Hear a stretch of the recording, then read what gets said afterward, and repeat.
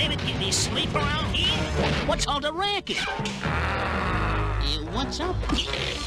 Chuck! I was only kidding. Gruesome, ain't it? Of course you know, this means war.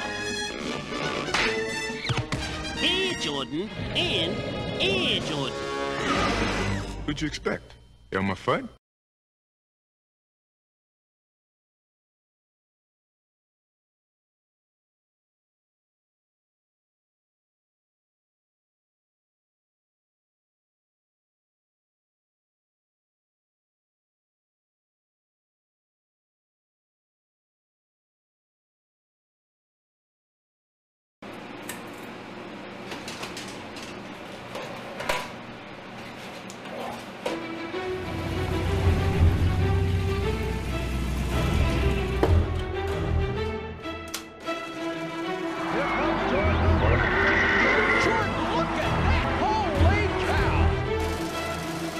Goes back to Michael Jordan, jumper from out on the left. Good! The Tar Heels win the national championship! Jordan with the steal!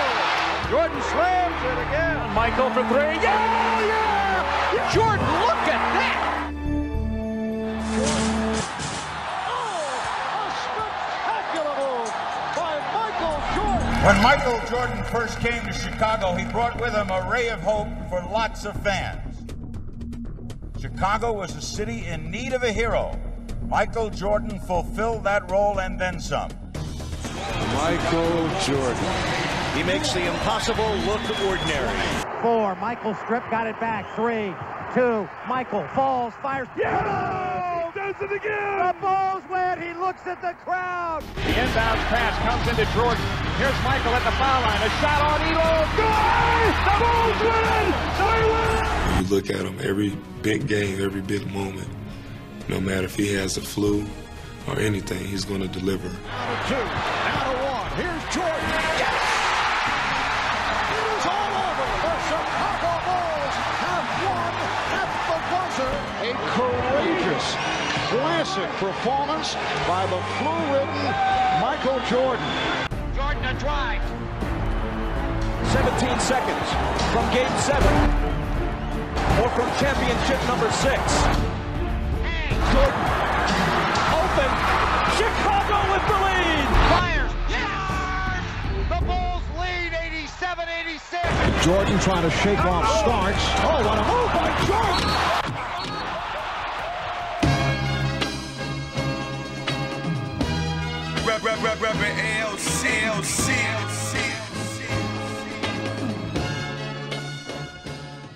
People don't understand. It's not his jumping or his jump shot or his defense. It's his inner guts and his inner heart. You're going to have to cut Michael Jordan's heart out to beat him. There's something compelling about this guy, so likable, so beautiful to watch, and yet with the athletic heart of an assassin, and just look right through you. The look that he had, it was like, whatever you do, whatever you say, we're gonna beat you. And once you get him like that, all you can do is move aside because there's no stopping his freight train. He's like a pit bull. If you look at a pit bull in the eye, he takes that as a challenge, and he's gonna bite you. The best way to play Michael Jordan is start looking this way, this way. You don't never make eye contact with him, because then he's gonna go out and beat you. Stolen by Michael. MJ on the run. Michael dumps the ball and foul.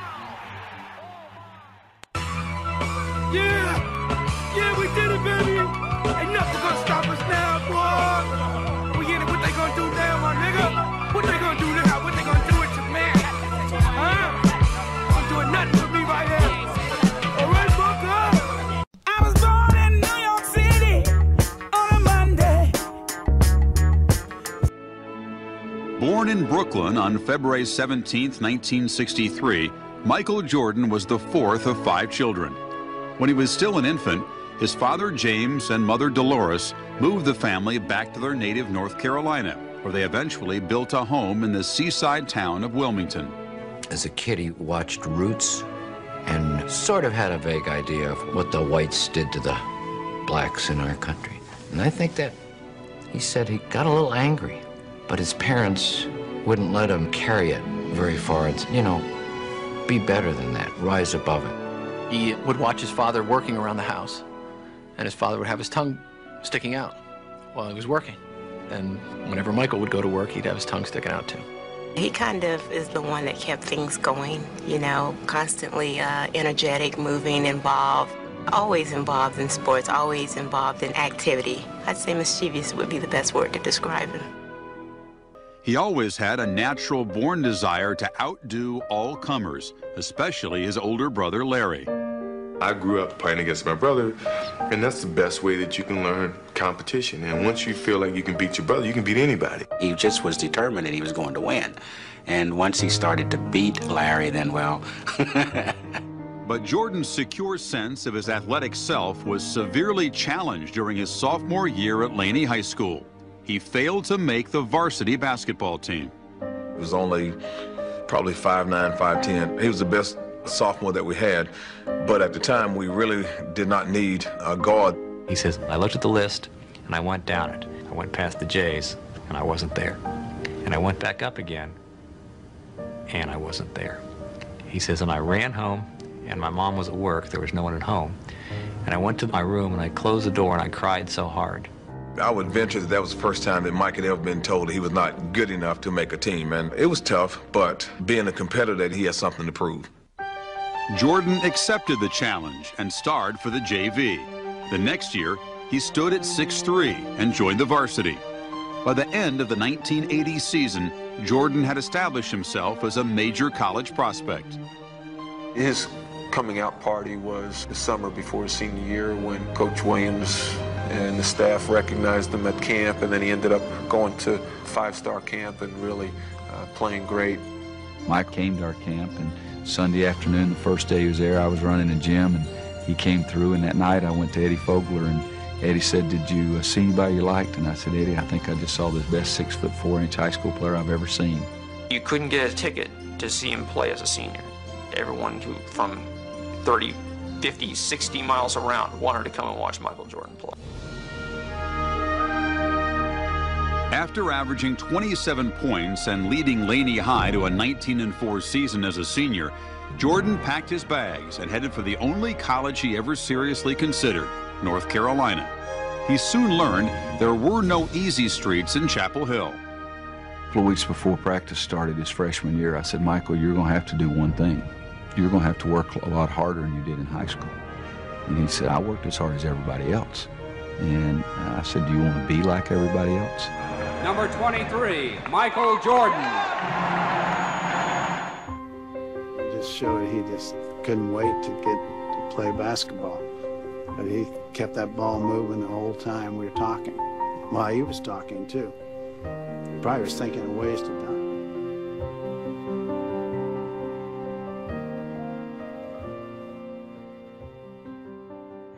Jordan's diligence earned him the respect of his coaches. And in the 1982 NCAA final against Georgetown, with the Tar Heels down 1, he wasn't afraid to pull the trigger in the final seconds.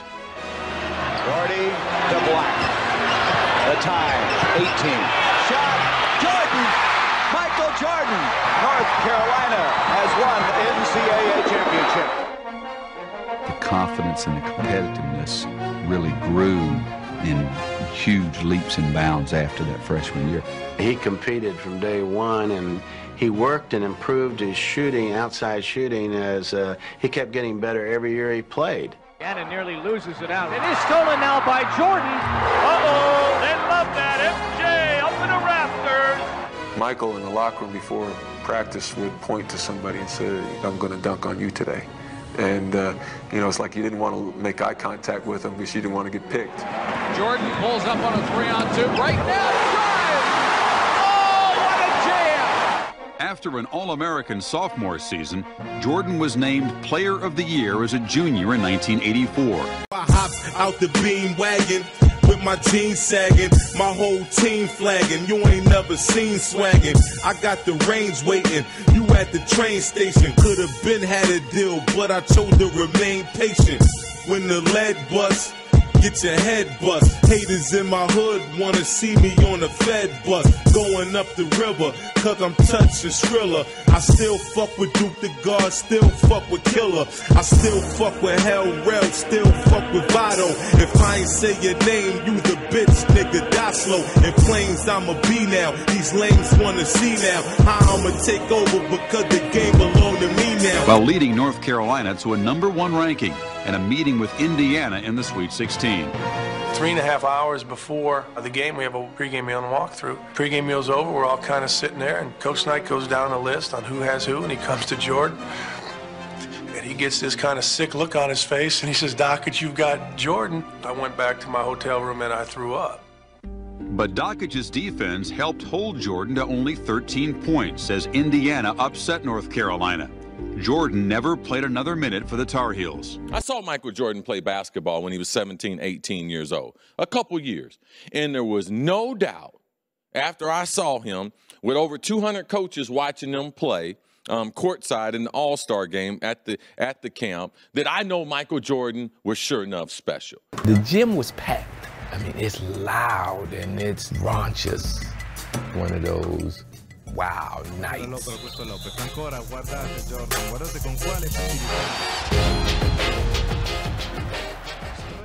It was raining. It was raining glass. They'd never seen anything like that. The man that could fly. Before winning a gold medal that summer at the 1984 Olympics, he entered the NBA draft. I told a very good friend of mine who had a draft pick that year that was pretty high in the NBA. And I said, you got to take Jordan. Well, we need a center. I said, play Jordan at center. After 2 centers were selected, Hakeem Olajuwon by Houston and Sam Bowie by Portland, it was Chicago's pick. And now we are ready for the 3rd pick, and the Chicago Bulls, who have been drafting very high down through the years, and they have the 3rd pick today. The Chicago Bulls pick Michael Jordan of the University of North Carolina. All right, Michael Jordan, this is Eddie Doucette in New York. How you feeling? Just fine. How you doing? Real good. College Player of the Year amongst so many other honors. Picked 3rd in the NBA draft by the Chicago Bulls. Rod Thorne, who drafted Michael, said at the time that he's going to be a fine offensive player, but not the kind that you could build an entire franchise around. Nobody really knew how good Michael was going to be. What were the Chicago Bulls before him? Doug Collins is hired as coach. Opening night there in Madison Square Garden. Jordan goes over to Doug before the game, says, don't worry, coach, I'm not letting you lose this game. Scores 50 points. And from there, takes off on his spectacular season. Averages 37 points. Even though Magic and Bird are winning titles, this guy is the guy that everyone in the league wants to see. You have to remember that Chicago nights are cold. And they can be full of despair. And they can be brutal. And all of a sudden, there was something glorious right in the middle of the night. Here's a kaboom! Unlike fasten your seatbelts, this is going to be a hell of a ride. You just knew it from day one. Earning Rookie of the Year honors, Jordan led the Bulls to the playoffs for the first time in 4 years. Then, with veterans Larry Bird and Magic Johnson, he lifted the NBA and the game itself to unprecedented heights. Michael comes in, he's a college star, he goes to the Olympics, and now it's all these stories of his leaping ability. He's scoring, he's dunking in his rookie year, he's averaging 28 points, and is one of the big stories of the NBA season. By now, the Bulls are owned by Reinsdorf. Jerry sees a lot of opportunities. They knew they had Michael, but now it was trying to figure out what else worked. That included players and coaches. That was kind of the task that Jerry Krause was given, was to observe what we had and really change the culture. I learned early on that the best thing I could do was compliment Michael. Michael Jordan, I think, is the best that's ever played anything. I mean, if you were to draw a comparison, maybe you could pick Jimmy Brown, Babe Ruth, certainly Jack Nicklaus, but I'm not sure anybody took a game to the level that Jordan did. And Jordan just had a great personality. We're playing for the gold medal in Los Angeles in 1984. The Olympics, in the Olympics, and we're playing Spain. We're ahead by 28 points at the half. Jordan has played 11 minutes. He has 19 points, 12 rebounds, and 9 assists in 11 minutes. We played the game about as well as basketball can be played. And I'm a great believer in let's play better in the second half than the first half. But I'm walking across the floor and I'm saying to myself, the hell am I going to say here to get us to play any better than this? And usually I don't have a problem with this, but I can't. So I'm at the locker room door, I open it, and the first guy I see in the locker room is Michael, sitting in front of his locker.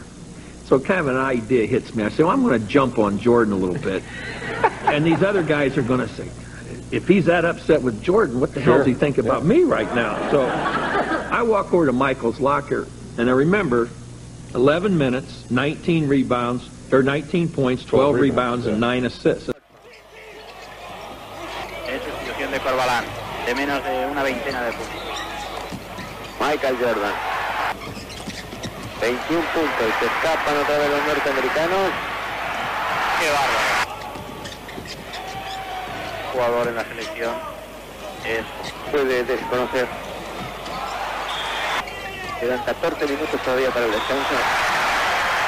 Y vean las cosas que hace Michael Jordan. And I walk over and I say, Mike, when the hell are you going to set a screen? I mean, we had 4 guys out there screening. When the hell are you going to screen somebody, Mike? I mean, all you're doing is rebounding, passing, and scoring. Damn it, screen somebody out here. And Mike looks up at me, you know, and you all know, and the world knows Michael Jordan's smile. I mean, it's the greatest. Mike looks up at me and he smiles and he says, Coach, didn't I just read last week where you said I may be the quickest player you've ever been around? And I said, what the hell has that got to do with you screening? And he says, Coach, I think I set him quicker than you can see him. Yeah.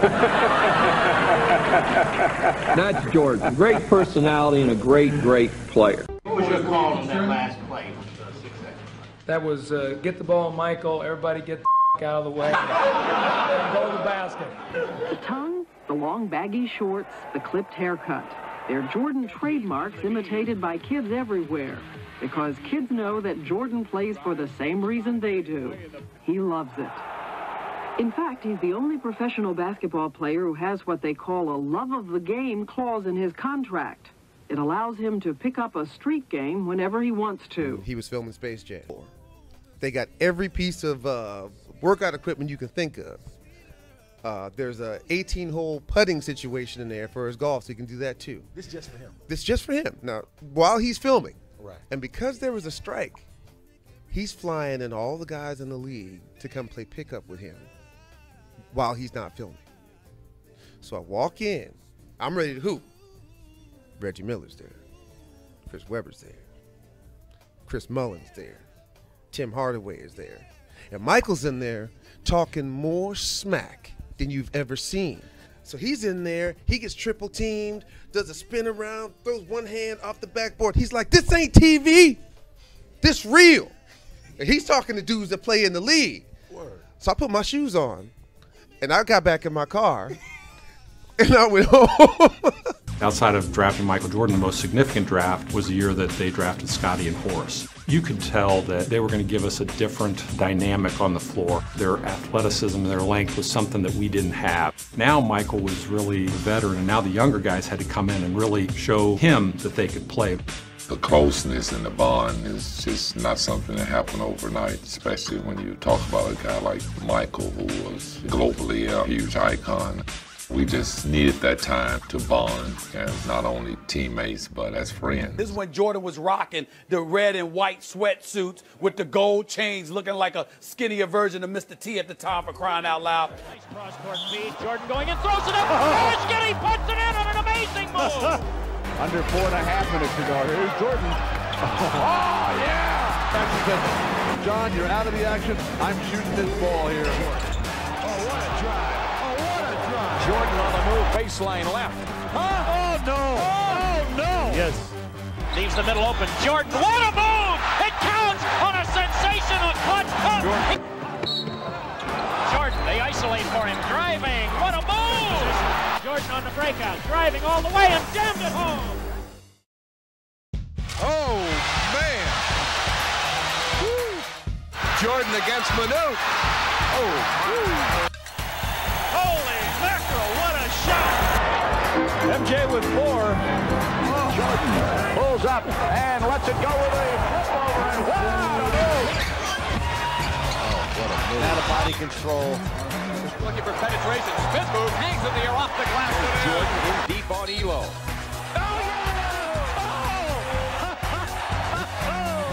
And it always happens to Craig Elo. He got 69 points in a game against Cleveland. He also had 18 rebounds. I said to my partner, do you realize we're watching a legend? This is like watching Babe Ruth. Michael Jordan is probably the greatest scorer to ever play in the game. Jordan was a killer. People knew that they were in trouble. He saw Michael Jordan! Even in a game, if I see him do something like that, I would just grab my face and be like, oh my God, what did I just see? His strength is like a big man. He's the strongest guard, I'm talking about body-wise, to ever play. Boston Garden was home to many great Celtic championship teams, but the 1985-86 Celtics, led by three-time MVP Larry Bird, were truly something special. They posted a franchise-best 67-15 record that season, which earned them a meeting with Michael Jordan and the Bulls in the first round of the playoffs. Coming off a foot injury in only his second year in the NBA, Jordan was faced with an interesting problem. The question is, can one man beat the Lakers, or do you need a more diversified attack today? Well, we're playing the Boston Celtics. His teammates took note of his focus in the locker room before the game and sensed he was intent on doing something big, maybe even the impossible, defeating the mighty Celtics in Boston Garden, all by himself. Going baseline. Michael Jordan, the basket good and a foul. Fantastic quickness going to the baseline. That was a pickpocket move if there ever was one. But Larry Bird's Celtics presented an imposing obstacle indeed. United by Bird's vision, they were the consummate passing team. Bill Walton had joined the Celtics that year and blended flawlessly with their chemistry in his role as sixth man. Bird from Walton. On the other hand, the Celtics fans had never really seen an individual talent like Michael Jordan. And on April 20th, 1986, he was the center of their attention, even as the Celtics center, Robert Parrish, scored for their team. Parrish gets free.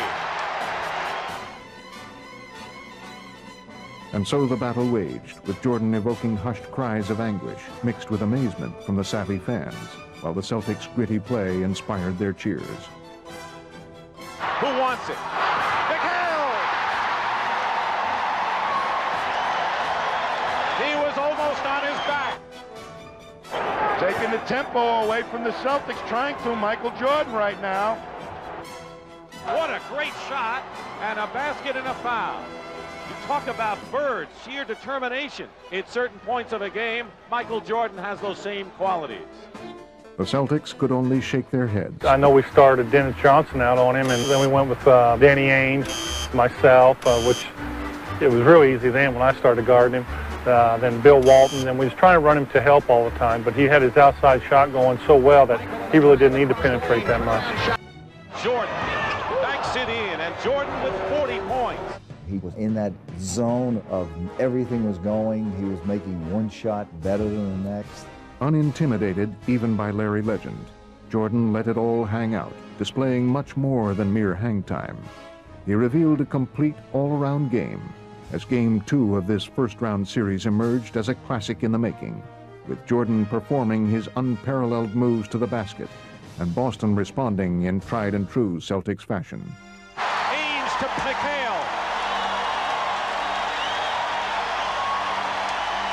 Clock running down, 3 seconds, three-point shot, no good. And a foul, late sweep. A foul against Kevin McHale has been called by Middleton, with no time showing on the clock. Kevin McHale can't believe it.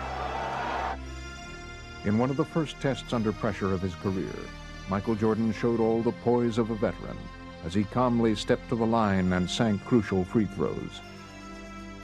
He can tie it up here and send the game in overtime. No time remaining. And this is pressure.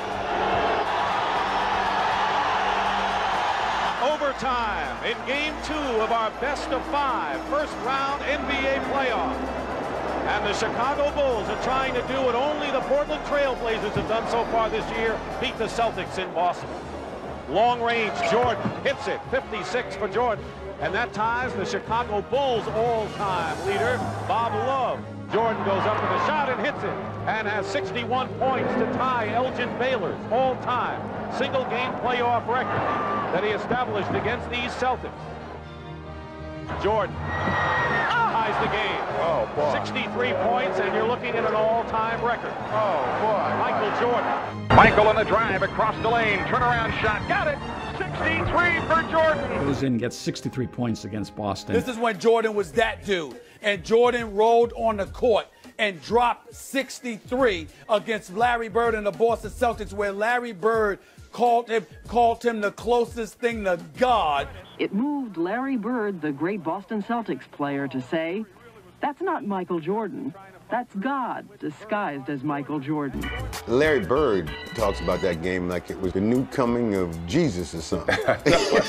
He paid me the highest compliment, and I think that was very gratifying. This guy, he's not just a great player, this guy is something different. Larry Bird says this is God disguised as Michael Jordan. He was coming in from the side, and we were running down there to try to close him off, and next thing I knew, he was going by me. It's the tempo of the game by the Bulls to try and get some fast break opportunities. Jordan, what should Jordan do in that case? Look, either put it off the glass. Going baseline. Michael Jordan, the basket good and a foul. Jordan picks up McHale and takes the ball away from him. Well, McHale has no business putting it on the floor against a quick player like Michael Jordan. That was the Christmas massacre, but... Jordan against Dennis Johnson. Jordan Woolridge misses again. Here's Michael Jordan.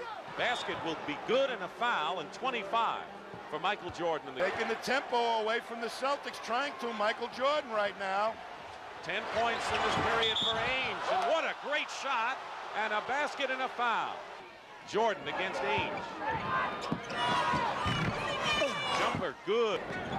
Chicago has led virtually all the way. Jordan banks it in, and Jordan with 40 points. Walton has come out to meet Jordan. Jordan trying to use his quickness, and it works. Michael Jordan with 44 now in the ballgame. Jordan isolated one-on-one. They come around. Basket. Jordan cuts the Celtic lead to 2. Here he is, the move. Jordan, short jumper, and it drops, and 50 points for Michael Jordan. Michael Jordan has been a sensational show again. Long range, Jordan hits it, 56 for Jordan. 3 on the shot clock. Jordan, basket, good, and a foul. Ainge guarding Michael Jordan. Jordan goes up with a shot and hits it, and has 61 points to tie Elgin Baylor's all-time single-game playoff record that he established against these Celtics. It's Thursday. Jordan trying to fake Bird, can't do it. With 8 on the clock.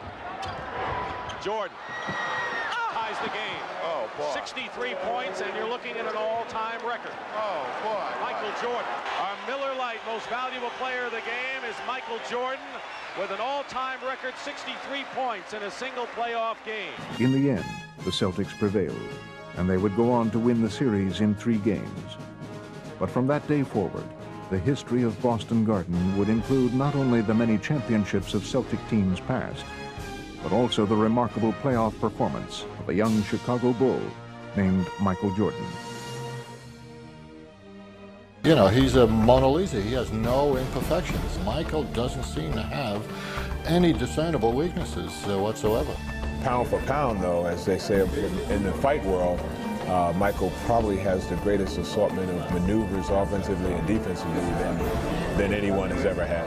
For the last 30 years, kids around the world have now imagined themselves wearing that 23 jersey, time running out, tongue hanging out, and being just like Mike.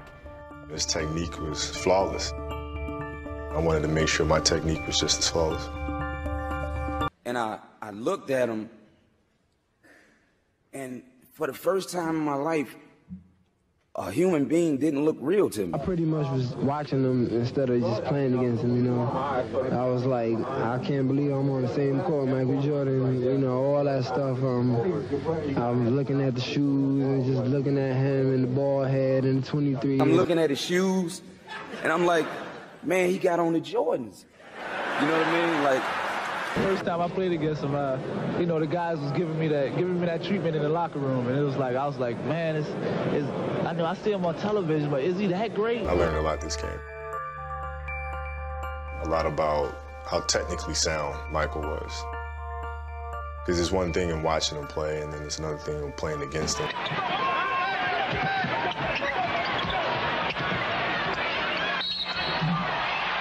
That's a good D. Hey.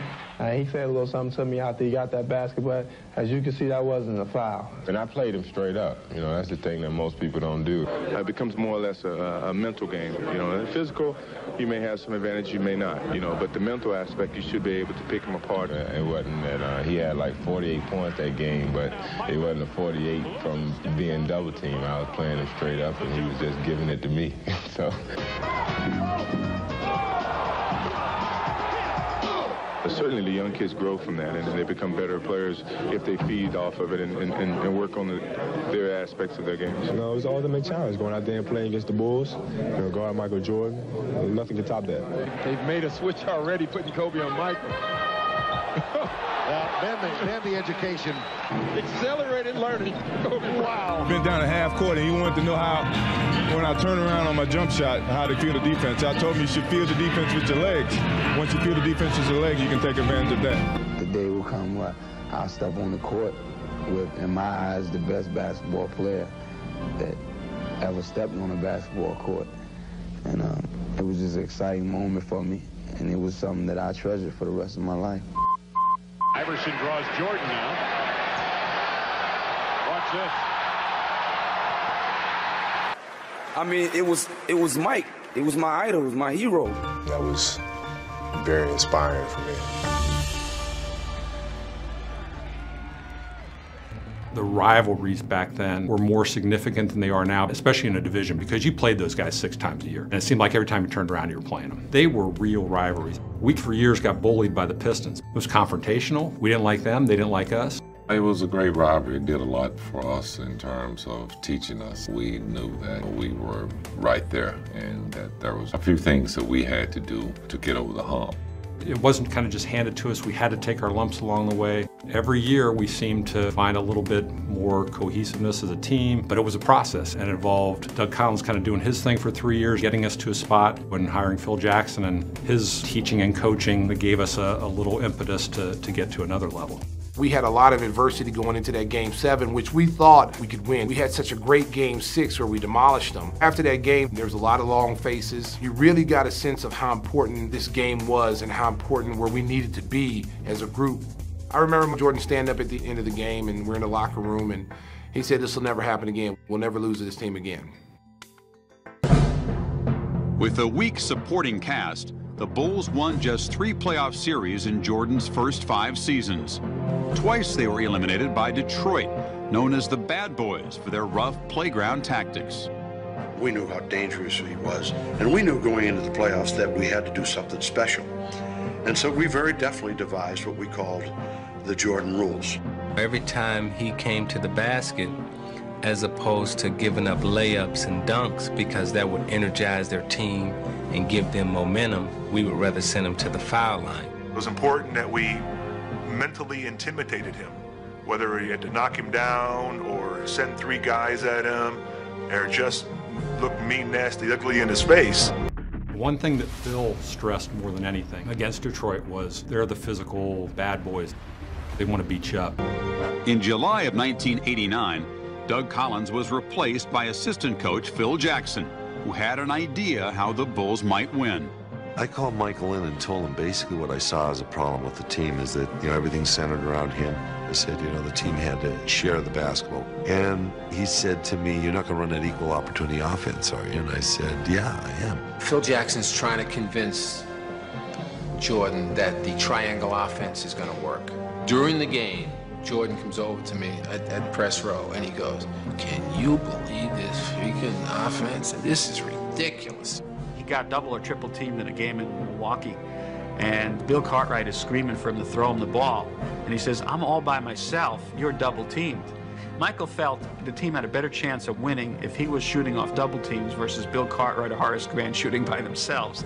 There was a lot of feeling that Michael Jordan didn't make his teammates better, that he wanted to score all the time, and that he wouldn't pass the ball to certain people, and there was a feeling that he was not quite good enough to win a championship. Everyone's saying that a scoring leader can't be an NBA champion. I never believed that. He came a point in his life, in his career, like, man, if I don't trust these guys, I don't think I'm gonna win a championship. And once he decided to do that... Yes! Time is running out on this Detroit championship era. Chicago Bulls gunning for a sweep. It just absolutely came together in that playoff series against him. The Chicago Bulls advance to the NBA championship round. And we're set for the start of Game 1 of the NBA championship series. We had a lot of jitters and nerves. We were playing against, the world-renowned Lakers. The look away to Livingston. Jordan. Oh, a spectacular move by Michael Jordan. That's 13 consecutive field goals. We welcome you back to the Forum. We didn't really have the fan support. It was a road game for us. We had to come together, the 12 players and the staff that was there, and it was really just up to us. After defeating their nemesis, the Pistons, for the Eastern Conference title in 1991, the Bulls charged to a 3-1 lead over the Lakers in the finals. In Game 5, Jordan was faced with the ultimate sacrifice. Phil Jackson will tell you that during the huddle of the final game against the Lakers, he finally had to get in Michael's face. I mentioned to him that John Paxson was open. Michael made a point of finding John Paxson in that fourth quarter for 4 jump shots in a row. And that really kind of sealed the factor that he was a guy who was willing to give the ball up at a time when he knew that he had to do whatever it took. Bulls lead by 7. Final seconds, Magic's three-point attempt blocked. Pippen comes away with it. And the Chicago Bulls have won their first ever NBA championship.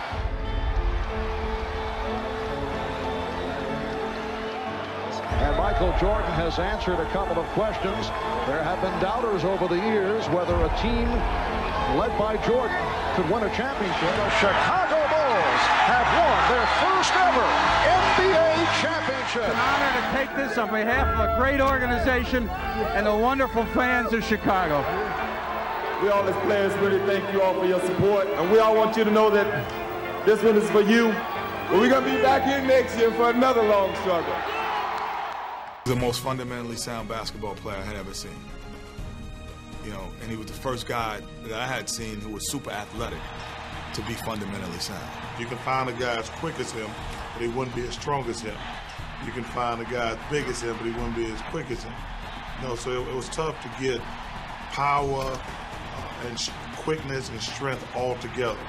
To me, realistically, it's probably the closest thing you could ever come to a perfect physique basketball-wise. In my opinion, the best basketball player ever, but probably more importantly, the best competitor ever. First thing that jumps out at the winning house is his competitiveness. He had to put up spectacular numbers, but he also, in his own mind, recognized that the fans came to see him do something spectacular every single game.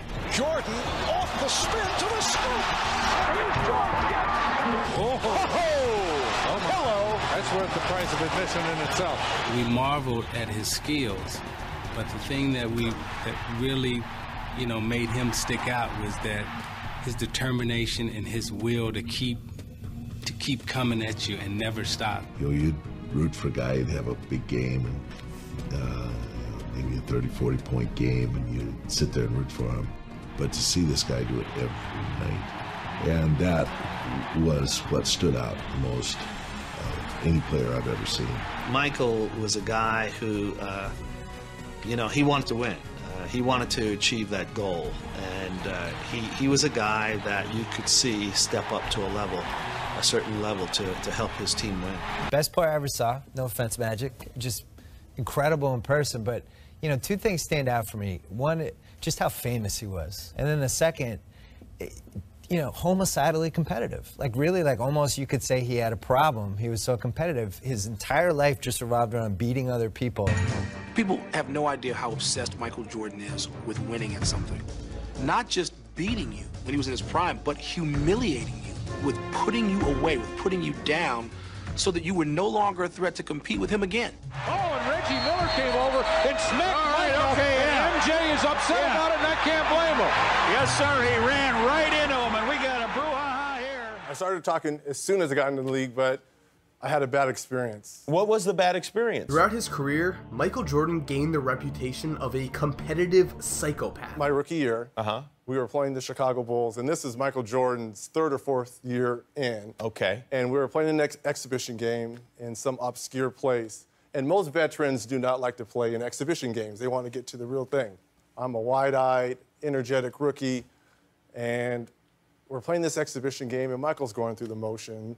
And Chuck Person, who's on my team, who's a trash talker as well, is like, can you believe Michael Jordan, the guy everyone's talking about, who's supposed to be able to walk on water, you're out here killing him, Reg. This is in the first half. He's like, you should be talking to him. He's like, you know, you're right, Michael. Who do you think you are? The great Michael Jordan? That's right. There's a new kid on town, right?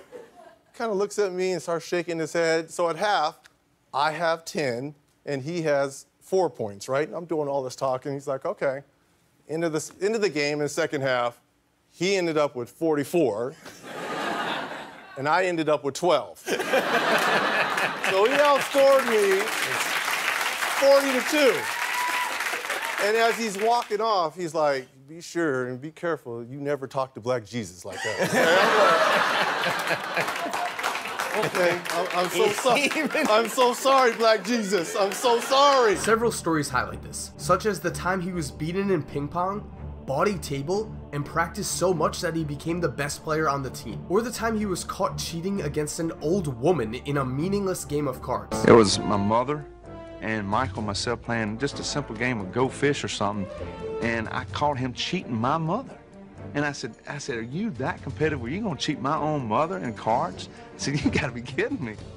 One day they fly into Portland, and the trainer notices that Michael is giving one of the baggage handlers a $50 bill. Michael says, watch this. So they get down to the baggage area, and the bet is whose baggage is going to come out first. And guess whose luggage comes out first? Number 23. He scoops up about $1,000, puts it in his pocket, looks at the trainer, winks, and says, pretty good return on a $50 bet. This is the winner. I'm gonna get rich.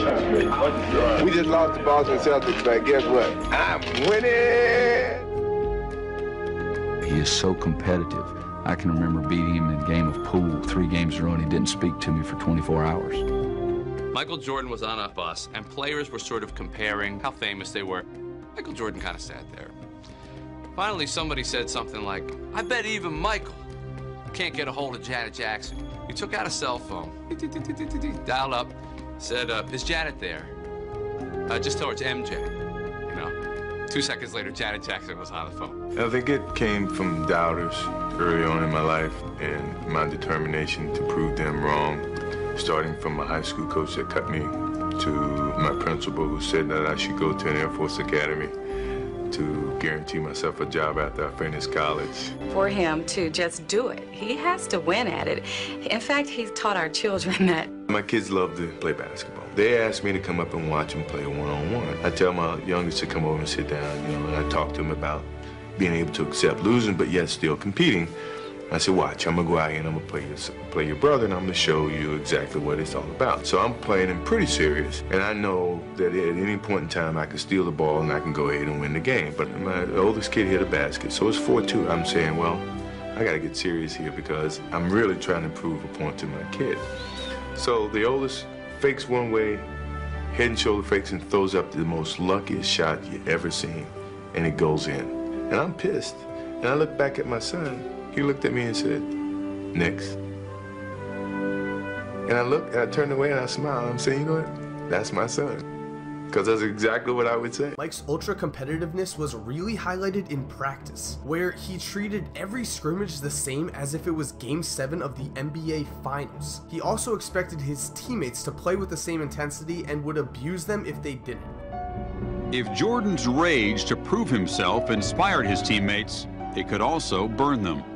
I've seen Michael come in a lot of times and, knock over all the Gatorade cups and go off and say, if y'all ain't gonna play, stay in the locker room. Phil Jackson was never the coach of that team.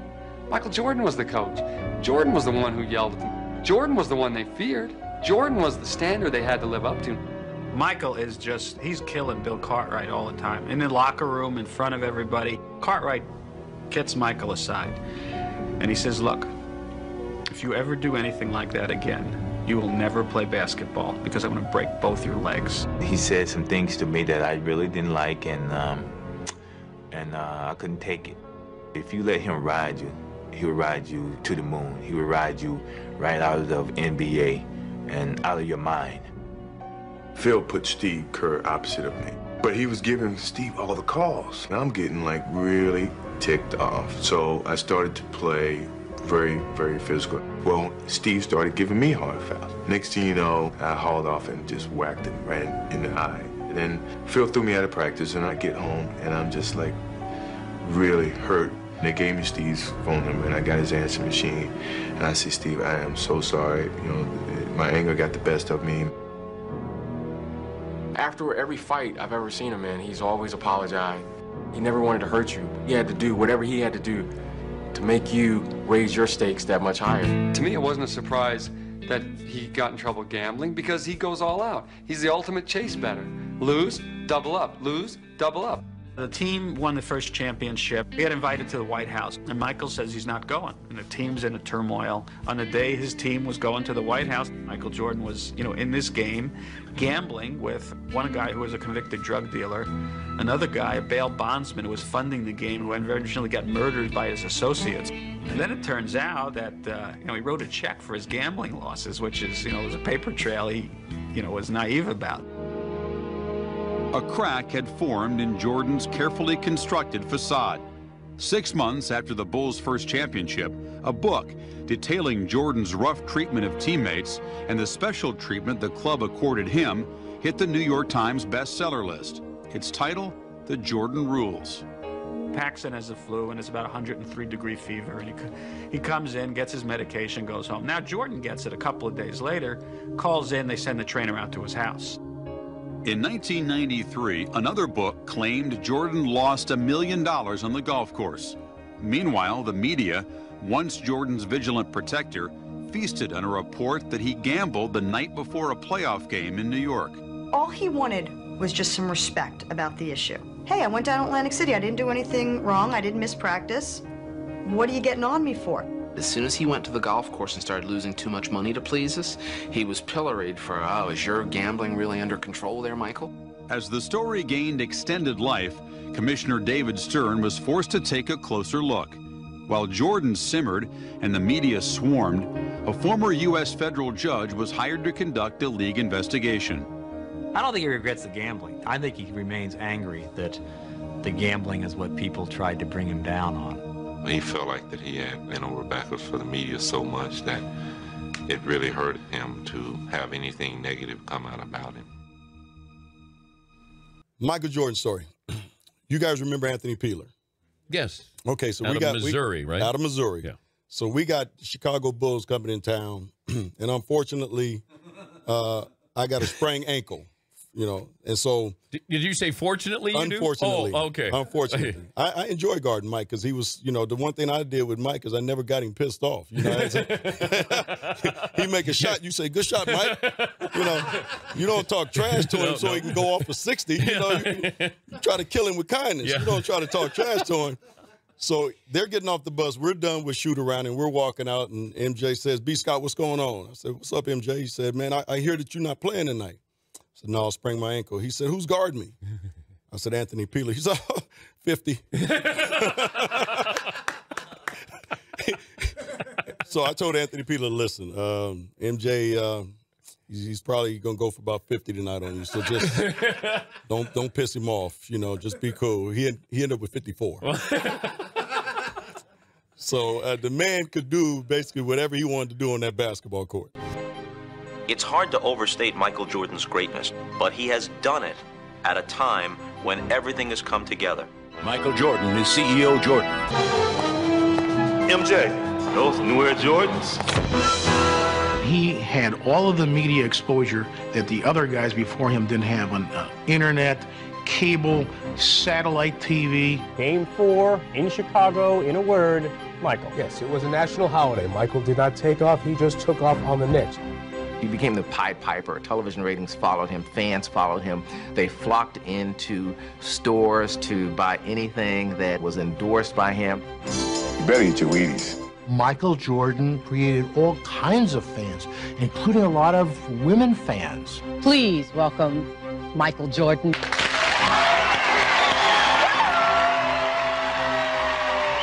Jordan, to his credit, knew that every minute he was in front of a camera was an audition for another company. Here's a black man who's the most popular person in a white society. I mean, what bigger benefit for a company can there be to cross the racial divide with a guy who's popular everywhere? You think about all the things that Michael Jordan's influenced, starting with the baggy shorts, bald head, the shoes. His feet and the Air Jordan trademark belong to Nike for a cool $2 million. We see the powerful impact that he's had on our society and on our culture. Fortune magazine says Jordan is responsible for soaring revenues, an estimated $10 billion during his career.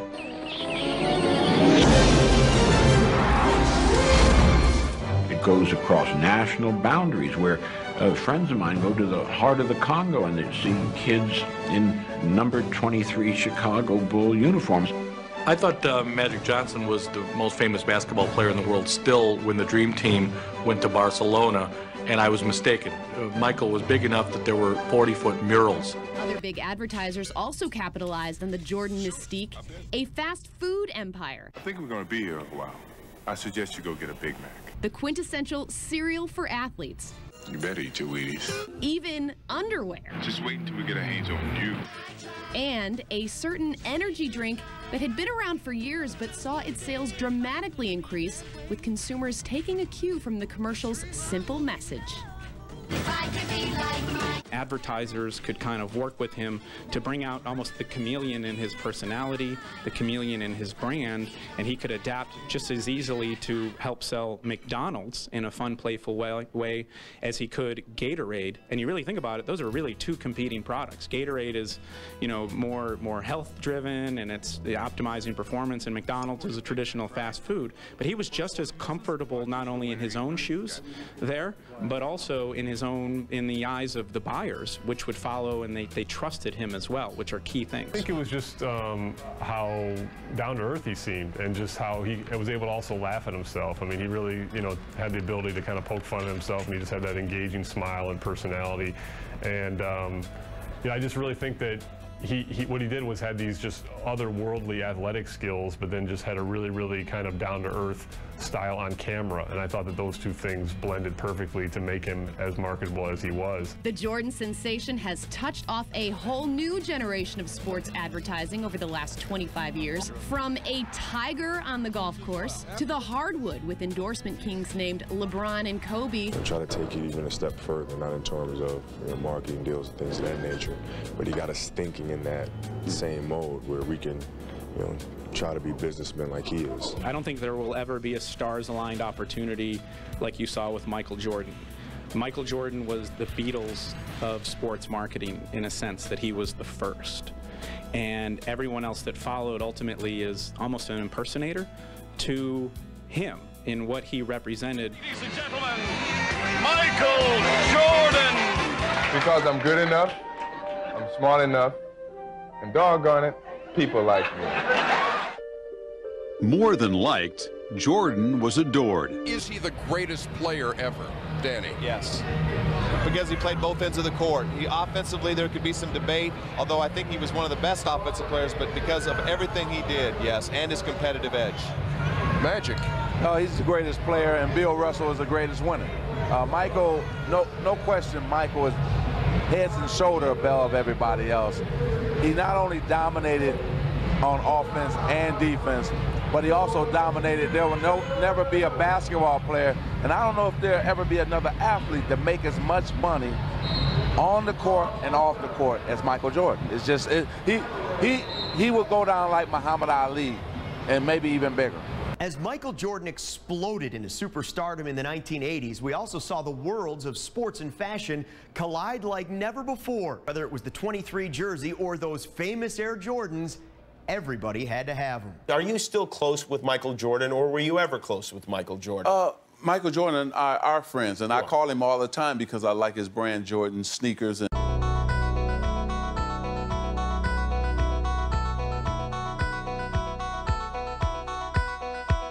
Now, I know you got a huge contract with the company. Put your feet down. It was the Beatles of footwear because it changed everything. In an instant, it became a playground must-have. All by itself, it transformed the essence of urban fashion. Yo, Mars Blackman here with my main man, Michael Jordan. Yo, Mike, what makes you the best player in the universe? Is it the vicious stunts? No, Mars. Is it the haircut? No, Mars. Is it the shoes? No, Mars. Is it the extra long shorts? No, Mars. It's the shoes then, right? Money's gotta be the shoes. Shoes. The whole marketing of the Air Jordan line was predicated on the style and the class and the competence and capability and the performance that Michael Jordan brought to the basketball court. There's a kaboom! When they first came out, I mean, it was so hot, everybody had to get a pair, me included. Now, how much do you... No, stop that. Now, they won't let any of this on. Okay. Now, how much do you get paid just to wear these shoes? A lot. A whole lot. A lot. 450,000 pairs of Air Jordans were sold in the first month. That's when stores, were opening up at midnight because the lines were around the corner. No shoe really had that. No shoe. Nah. Is it the short socks? No, Mars. Money's gotta be the shoes. Shoes. You sure it's not the shoes? All right, now, Michael, is this the shoe? Now, of course, we can't show what kind of shoe this is. That's okay. The color stands for. But is this the shoe that the NBA wouldn't let you wear? Yeah. Now, why wouldn't they let you wear it? Just because it's ugly, I guess, for starters. Shouldn't he be paying you to wear those shoes and those clothes around? Well, when you're good friends, you don't care about his money. I see. I just want the clothes and the sneakers. Release the content, cease the nonsense. Dealing with the beasts of the Eastern Conference. All the hate do is just increase the dawn strength. Didn't you help design these? It's the shoe, not the color. Oh, not the color. Have anything to do with okay, the color. but what's wrong with the coloring? What rule do we violate here? The Air Jordan's initial design, a red and black two-color scheme, was illegal by NBA standards. Yet Nike's first ads in the spring of 1985 made it sound as though the shoe had been banned for giving an unfair advantage to a luminous new star. On September 15th, Nike created a revolutionary new basketball shoe. On October 18th, the NBA threw them out of the game. Fortunately, the NBA can't stop you from wearing them. Well, it doesn't have any white in it. Uh-huh. Well, neither does the NBA. Now, thank you so much. Just a joke. It's a joke.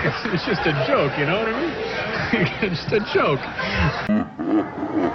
What an asshole. With success came controversy. The first Air Jordans cost $65 a pair. Later models hit the three-figure mark. Critics attacked Nike for pricing Air Jordans out of the reach of the lower-income kids who'd crave them the most. $135, $145, $185 for a pair of gym shoes, for a pair of sneakers? We've got a lot of young kids out in the south side and west sides of Chicago who really shouldn't be buying $150 sneakers because they should be spending a little bit of that money on books. You're going to have problems because people do what they need to do to get the money or steal that stuff, which is being hawked at them. And there were problems. In Maryland and Texas, teens were killed by thugs who were after their Jordans. The tragedies that took place between kids, killings, assaults over clothing as well as shoes, was an indication of what we had taught as a culture. Wearing the right clothes, identifying with the right image became their sole hook and handle on their own personal self-esteem. Air Jordans anticipated the cultural dominance of hip-hop's swaggering materialism. They became the ideal evening dress wear for the street-smart young urban man. The greatest motherfuckers can't beat us, join us, can't fade us, haters can't touch it, can't see them, try to be them. And the suburban teen or baby boomer who wanted a taste of Jordan's electrifyingly luxe style. There are certain movies and certain cars that are unique, and they kind of start trends and start things. That's an Air Jordan. It's a trend starter. As much as you want to wear those on the basketball floor, you want to wear those to school, you want to wear them to functions. I've had numerous, I have a closet full of Jordans. And I think the ones I liked the best was the patent leather. Those were crazy. I used to wear them in suits. For basketball players, they felt as if they got a pair of Air Jordans, they can go out there and play like them. And for guys or girls who didn't play basketball, they still thought if they got the Air Jordans on, they would be as important as, say, a Michael Jordan. You know how I get up for my game? Do you know? Do you know? Do you know? That's right. Air Jordan, Air Jordan, Air Jordan. I think what Michael and Nike were able to accomplish was to mainstream sports apparel into everyday apparel and make it a fashion statement. People all over the world know about those shoes, and people all over the world, some of them don't know how to play basketball or even know, about the game of basketball, but they wear those shoes. They also make the shoes. Jordan sloughed off criticism from activists who said his sneakers were being made overseas by exploited workers, earning less than a living wage.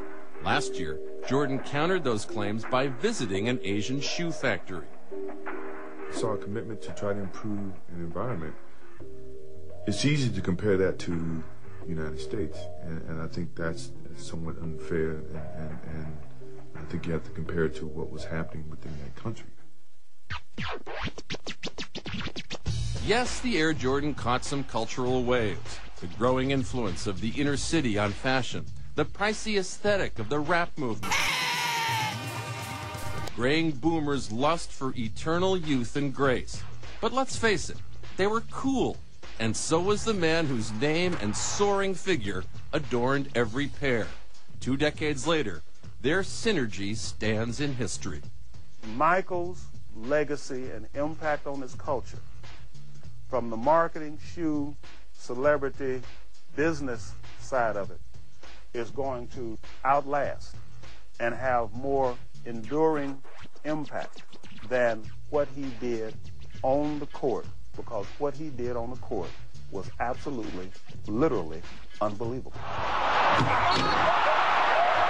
We just enjoy the moment and feel that we've made an impact on society as well as the sport industry and fashion, and I think that drives us.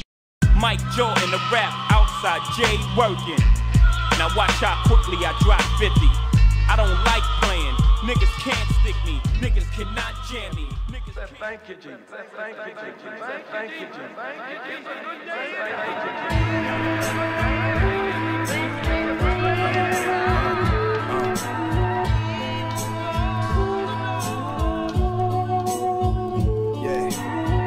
Now listening to the sounds of a God in the flesh. My lineage is ancient. I come from beyond any place you could imagine. In your imagination, mommy was my spaceship.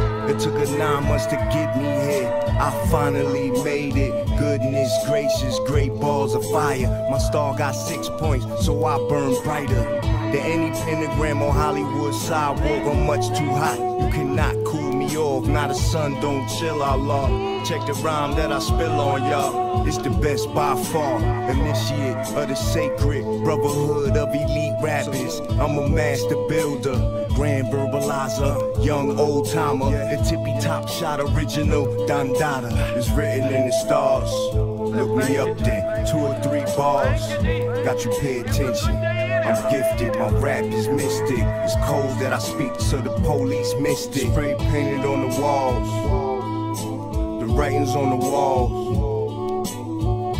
I'm gifted, my rap is mystic. It's codes that I speak so the police missed it. Put on some real tough shit that I could rock to. To write the illest words you ever could bop to. I live the illest life you ever could have. So much joy I cry, so much pain I laugh. At my best I am excellence. At my worst I'm not inspired by the beat. Shit come out weak, it's not bad for a bad day. I smack you and knock your head off, damn. I don't know my own strength like a lion. I was just trying to play, it's not my fault. You fall apart so easy, I need to be with my own kind. Take me to where the rap music is powerful, beats and rhymes. Whole nother channel, don't be so shallow. Expand your taste, it's more to life than your narrow mind think. And we live from the refuge.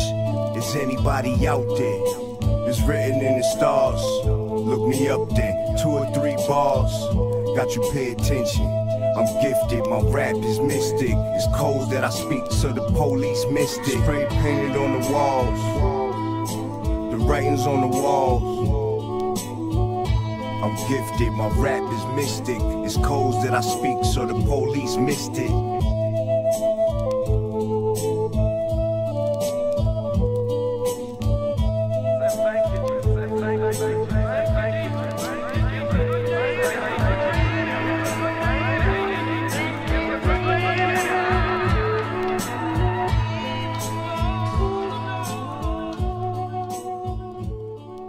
Rex Chapman versus Michael Jordan. Yeah, I think it was. Watch Rex own Michael.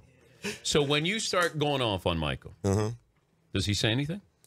We actually, that game, and I'd forgotten about it. Somebody showed a video of it not long ago because it was like 20 years, I guess, after the fact, and it showed.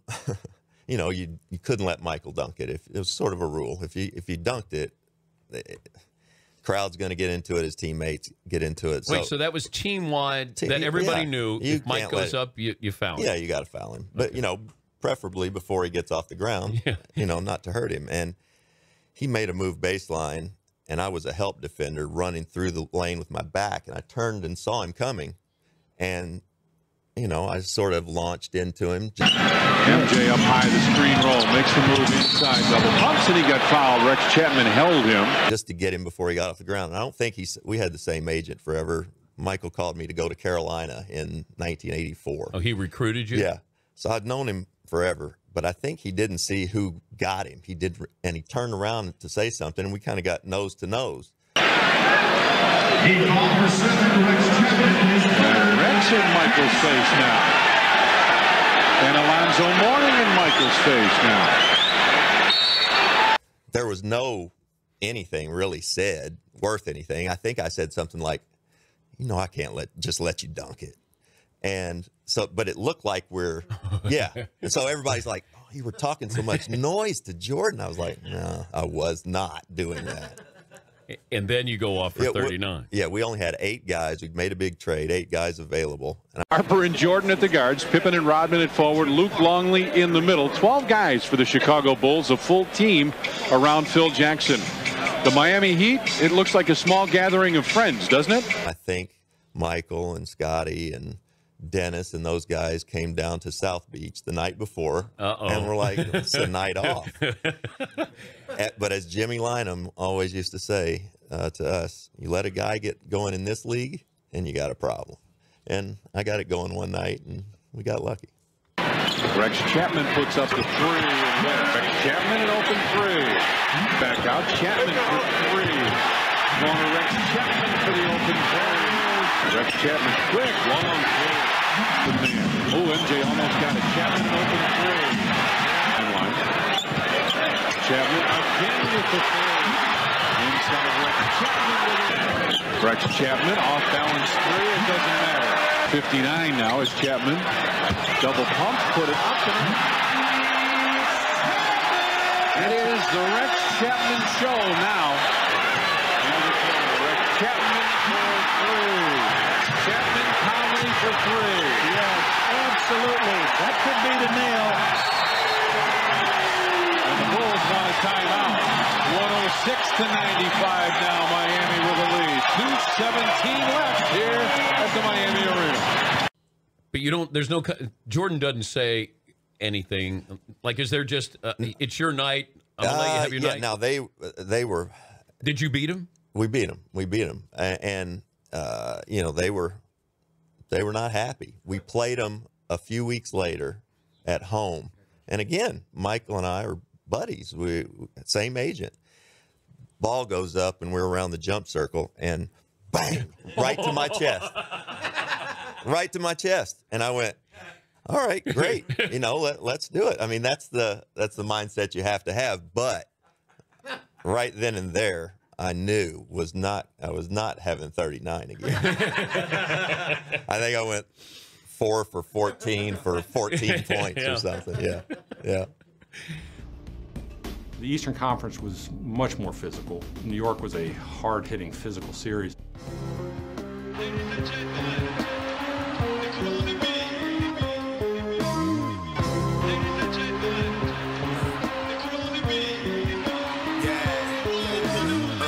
I go to town on you, beat the crown off you, beat the clothes off you, trying to get the hounds off you. Nigga fighting back is only gonna make it worse. I don't respect your little punches, I'ma make it hurt. A cold lead shower, a hot blood bubble bath, throw him in the acid and get rid of the gooey mess. Turn that nigga into special sauce, chill laws. I'm not a killer, but you pushing me to set it off. And I'ma lash out, and I'ma mash out, laughing. I'm wicked, blow the hash and the kush down. Focus on the bread when niggas try to gaffle me. That's when I treat them with force and brutality. My palms keep itching, my money don't stop, cause my work keep clicking. I got it both locked. Gang of Indians, but smoke the peace pipe dolo. Excuse you, cause when it's murder, I solo. Word collision, I talk reckless. Position precious stones in the necklace. Little doggy, this is chess, not Tetris. You little cold sore, I spray the chloroseptic. Relentless or a cryptic, black hoodie discus. Ellsworth bumping the Dutch man, back to business. Car bombings, Tommy gun spinning, bullets spit out a witness. Mix the K2 with the eucalyptus plant. Pistol in hand, rock on to sleep like tryptophan. Then douse the weapon and spick and span, your triggers jam. I shoot fast like Vinny the microwave. Roll a spliff with a Bible boogie board on a tidal wave. Very groovy, prosthetic limbs by Louis. Rap pornographic snuff movie, Burner Lucy. Denim do-rag, Cavalli Kufi. The brolic finger ring is excrement to change dookie.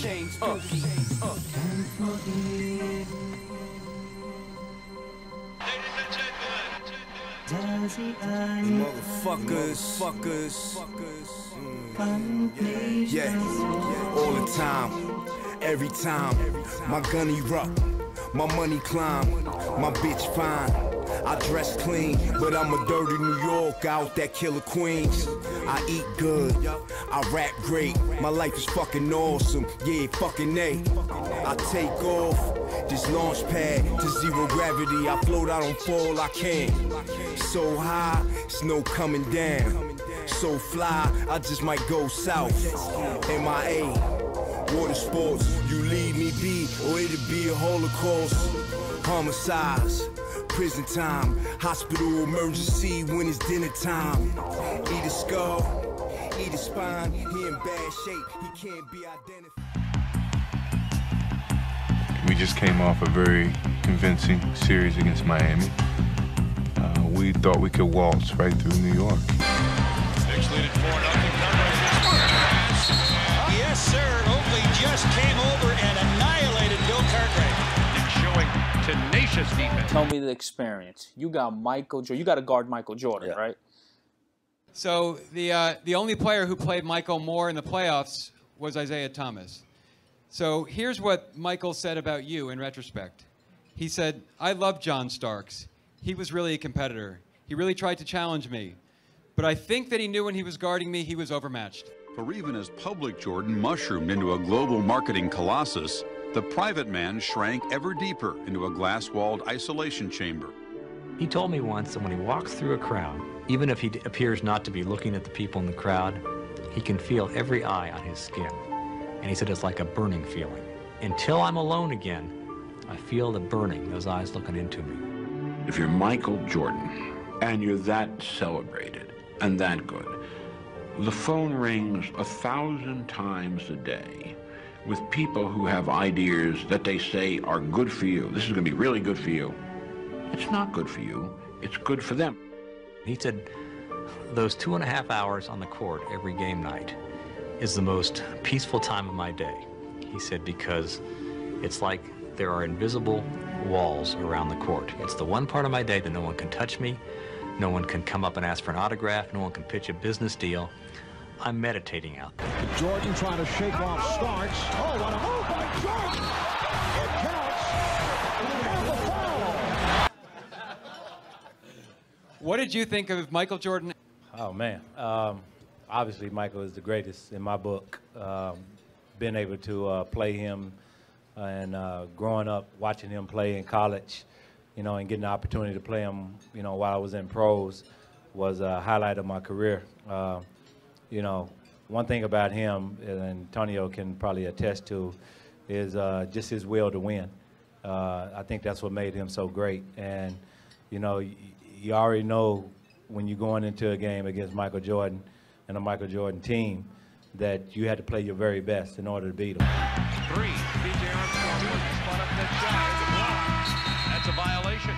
It'll be the Knicks' ball. We anticipated them playing them a certain way, and they came out totally different. Physical, hungry, aggressive. Does he talk a lot on court? No, he don't talk unless you talk to him, and you don't want to do that. But when he sees a rookie, yeah, when he sees, yeah, he was talking. He was talking at the time. What'd he tell you? What'd he say? Well, he told me before the night over, you're gonna be calling me Mr. Jordan. You know. Chicago is a confident, cocky team. They've sort of breezed through the league all season. They breezed through the first round of the playoffs, and right now they're being challenged. Big jam by Ewing. They are stunned here at Chicago Stadium. They shocked us the first game in our place, which was very embarrassing to us. This team is for real. If anybody took them for granted, you know, certainly we realize that, you know, they're a team to deal with. If New York has an advantage, it's the feeling that they can muscle Chicago inside. McDaniel into Ewing for the jam. This is a big, physical, wide New York team that plays you tough, and it takes its toll on you. Purdue with the bad pass. Wilkins follows. Jordan knocked it out of bounds. Chicago ball. What a great effort by Michael Jordan. At some point in that game, you know that he's going to take over the game. And you have to be able to play him as hard as possible. I always say, you know, my mentality was when I took the court against Michael Jordan is that I'm going to go out there and make him work for every single point. And that's what I tried to do. You know, you couldn't stop him. And all you can do is just try to frustrate him, and hopefully that was enough. Down for Jordan off the screen, makes the move, comes back in the lane. But normally that wasn't enough.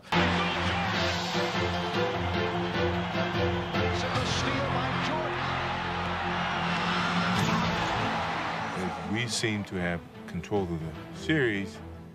We never really did, and they kept coming and taking it back. Shot clock to 3. Ewing with the steal. It's a 3-on-1. Jackson behind the back. People think because the Bulls are the world champion, we're supposed to just lay down and just let them do whatever they want to us. Hey, this is a game. This is a man's game. Hit hard by Anthony, and Michael threw the ball at Anthony, and Jordan is very upset. This ball that he's fouled on Jordan will recover, and Jordan is fouled. And back come the Bulls. Oh, he is ripped by Starks. This has become a war. Here's Ewing. Yes. And the Knicks continue the improbable finish. They send it to a 7th and final game. No, they're fighting like cats and dogs, and then we just fell apart. You're going home for this race. Do we have a choice? Can you recover? Yeah, we don't have a choice. Some predicted a sweep, most a 5-game series, but be honest now, nobody thought it would go 7. If we see a New York victory today, this might well rank as one of the biggest upsets in the history of the NBA. Now, the New York series was one of those fatherly advice type of series. So I kind of asked him, what should I do? How should I attack? Should I feed off my teammates, or should I go out and be the leader and let them follow my lead? And like most fathers, I mean, he said, take the lead. If they don't follow you, they don't follow you. But you have to take the lead. Cartwright, there's foul hard by Oakley again. It's a flagrant foul again. And now piece of Pippen. I was ready to go blows with it. Both clubs going at each other. Michael Jordan and Xavier McDaniel having words. I felt that I had to talk trash to the bully so we all can gain confidence. Pippen to Jordan. Reverse, and he hit it with the left hand. Going out and competing against him every single day, you know, lift my game up to a whole another level. And most guys that played against him enjoy that aspect of playing against him because you know that he was going to come at you every single night. He's probably one of the few players that you can say was on top of his game every single night.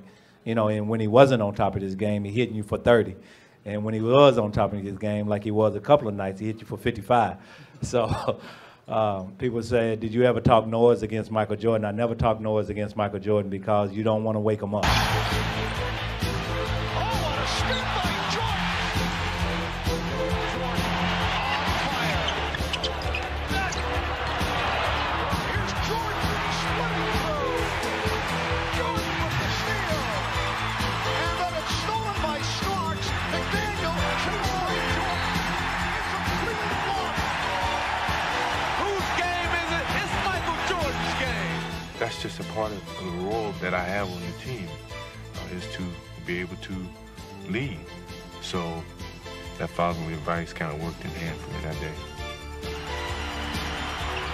Jordan with the spin and the bucket. And the Bulls just rolling it up. And this crowd providing a standing ovation. The Chicago Bulls take this grueling series in 7.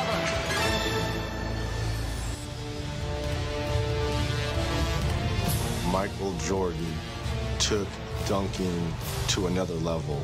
Just for the simple fact is he gave us all the illusion that he could fly. Michael is obviously one of the greatest leapers, you know, that ever played in this game. And the power that he brings in his dunks, you know, is just amazing. His creativity, style, hang time, he had it all.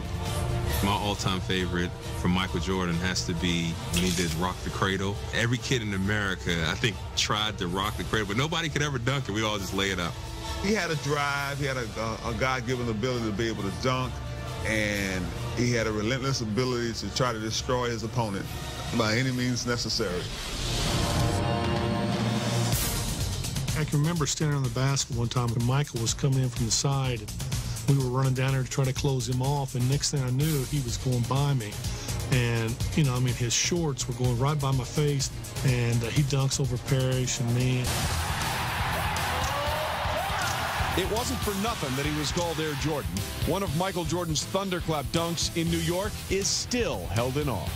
Me and Charles Oakley had him trapped in the corner, and he did a half moon, like he was getting ready to go back out the spin, but he spent back baseline. Just an incredible dunk. I didn't say anything to Patrick after that. There was, you know, no dunk ever done that he wouldn't try. As in all things, you know, Michael was in a class by himself or awfully close to it. He's the ultimate jump high, jump low, creative, fly, sky. He just kind of did things the way he wanted to. Michael brought a grace and an elegance to dunking that the world had never seen, and that some of the top dunkers today's game get a lot of their inspiration from those early days of MJ. When he got the ball in his hand, you expected something great to happen. And you knew once he got in the air, it was nothing anybody can do. You just sit there and watch. Probably the most charismatic dunker in history. They gave him a 50. They gave Jordan a 50. He defends his championship. And he took off further inside than he did the last time, but it's still a spectacular dunk and certainly deserving of the high score that he received, Steve. But Dominique Wilkins got the short end of a very impressive dunk. 92. Portland had its great season, and they were going into the finals against the Bulls, and Clyde Drexler had a great season. And there was a lot of talk that Clyde would be the MVP. Before the game, Michael says, we'll show who's the best player in the league. Drexler against Michael Jordan. This is a matchup that everybody wanted. One of the greatest moments in playoff history was Chicago Bulls versus Portland Trail Blazers. And he hit so many threes that he looked to the score table and said, like, oh, I can't shoot? Okay, watch this. Jordan again from three-point land. And Jordan fires another three. There's Jordan for three. Yes!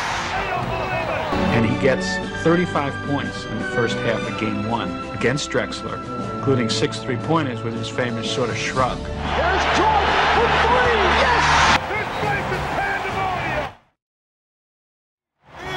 Hot three again. Oh, Michael's good again. That was a tough series. We had to come back here in Game 6. You know, they were up, I think, 16, 17 points going into the fourth quarter. You know, Phil Jackson put our younger players in because we were energy guys. He knew that we weren't going to get blown out if we were in the game because of our energy level.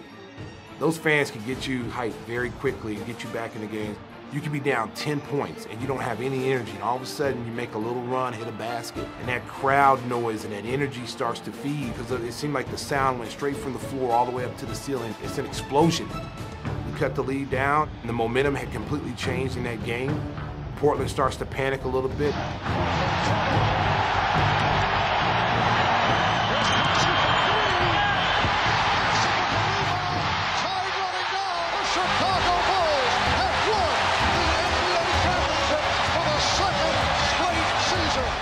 That was remarkable because we won at home. You know, we won in front of our crowd.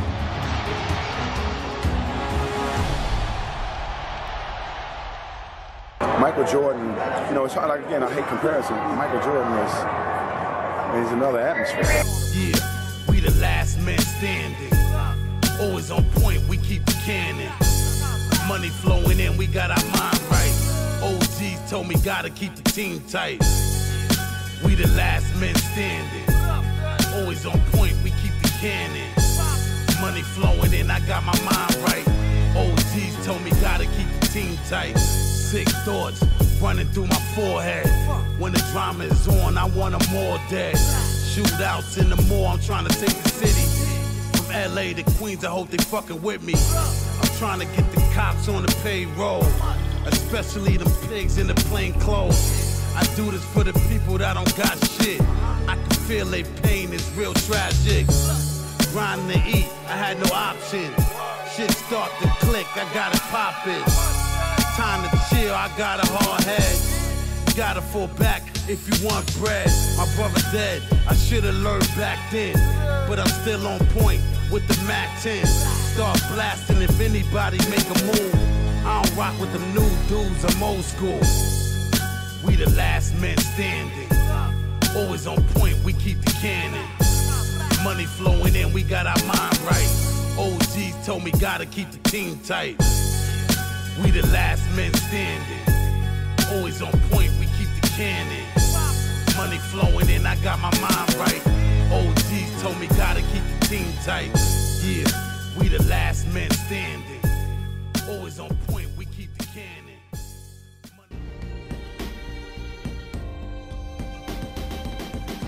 As the last of the first three-peat championships against Phoenix, we'd won 2 games out in Phoenix. We couldn't finish them off in Chicago. We had to go back to Phoenix. We're straggling out to the plane. On the plane strides Michael Jordan. Can of beer in his hand, big cigar.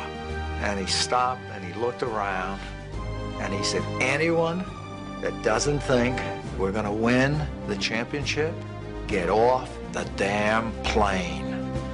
And he said, let's go, boys. I didn't even pack for 2 games. Let's go out there and win this game and fly back tomorrow night. Pippen runs down the lane, dumps it out the horse. For 3, yes! Take a 1-point lead, and Phoenix calls for time. Yes! Hits the 3! Because Jordan had so passionately embraced the team concept, the Bulls won 3 straight championships. The Bulls win the championship. Not only do they win, but now they're winning every year. This is an incredible departure for Chicago. That everybody in sports is looking toward Chicago as the model, as the team to be most feared, most respected, most admired, and most copied. Because there was excellence every night, because of the publicity that this team got during those years, propelled the league into something that it had never been before. In October of '93, just months after securing the Bulls' third title, North Carolina state investigator described the murder of James Jordan as something that could have happened to any one of us. But in this case, the shooting victim was the father of Chicago Bulls superstar Michael Jordan. He and James were alike, and they ran around together. They buddied up together. I have no doubt he was closer to James than anyone else in his life. And here's his best friend and his dad gets murdered. It brought on an onslaught of absurd media attention, people trying to link his father's death to the fact that he had gambled. Everything just sort of closed in on Michael. number 23 told the world that all of his career goals had been met, and there was nothing left to accomplish. When I lose the sense of motivation and the sense of to prove something as a basketball player, it's time for me to move away from the game of basketball. I needed a change. I just felt I was being engulfed by the success that I've gathered at that time. People were coming in and saying that this is clearly he was being driven from the league for other reasons, whether it was his gambling or something else. I laughed at the time. 2 days after Jordan retired in October of 1993, Stern announced his 4-month investigation had turned up no evidence that the Bulls star violated league rules. But it was too late. The following spring, Jordan tested himself in a new career. With his 6'6" stature, not to mention his mammoth iconic status, Michael Jordan clearly stood out on the roster of the Birmingham Barons, the AA affiliate of the White Sox. In the spring of 1994, in honor of his late father, James, he traded in his charmed basketball life for the hard-knock life of minor league baseball. I watched him play baseball, and we met afterward, and we met in the bar, and then he came to my room. We talked for hours into the night. And I was just telling me, like, what a waste. Why would you give up being the best player in the game? I've never been afraid to fail. That's something that you have to deal with in reality, is that you're not always going to be successful. And I think I'm strong enough as a person to accept failure. But I will not accept not trying. That's something that I couldn't accept. I think he took up a spot in a joyride in a hobby that somebody who had a legitimate chance of playing in the big leagues might have taken. He got paid to go to fantasy camp. With the familiar pressure of a game on the line, it was a new type of Jordan shot that saved the day.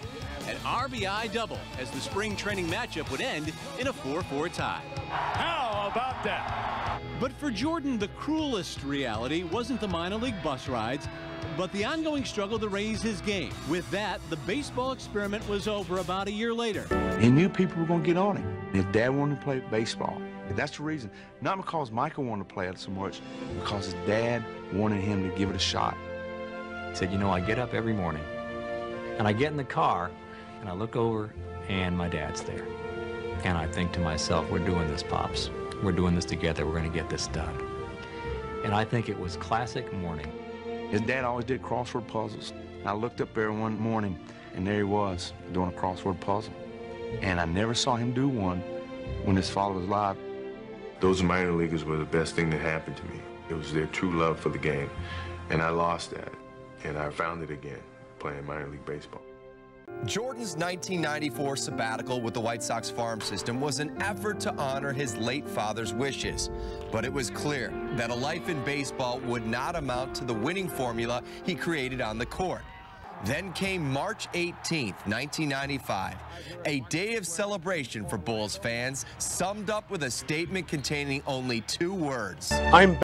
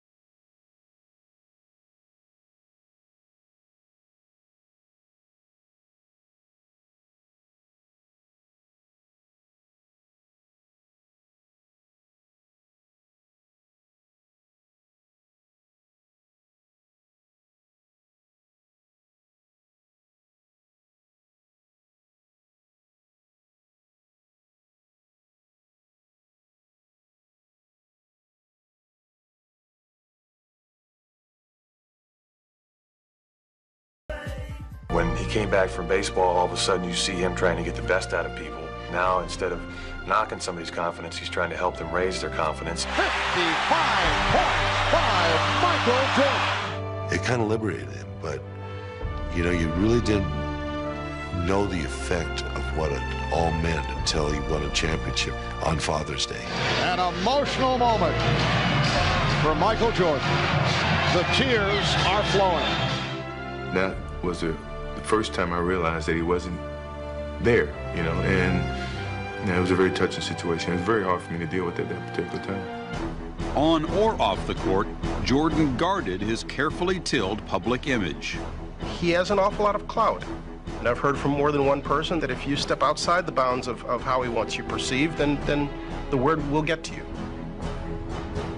We wrote a story about him in Sports Illustrated when he was trying to play baseball. And I think the story was fairly sympathetic, but the cover was Bag It, Michael. And he, to this day, will not talk to this magazine. Whenever Michael appears in public to come down from his hotel room, he is always dressed immaculately because he knows that there are people in the lobby that maybe are going to get a 20-second glimpse of Michael Jordan once in their life. And he wants to portray a certain image in a certain class. I'm very image conscious, probably more than I should be, because I think it really prevents me from being the fun person that people behind closed doors know I am. Jordan said, a lot of times I'll dream I'm a bad alcoholic, and in the dream I can't stop drinking and I'm embarrassing myself and I'm going to lose everything. He says, and I wake up from that dream in a sweat. He knows that one slip up, one mistake can throw it all away. And I think he lived in terror of that for a very long time. To keep from living any part of that nightmare, Jordan enlisted the media in his efforts to stay balanced on the high wire. We protected him more than I'd like to admit.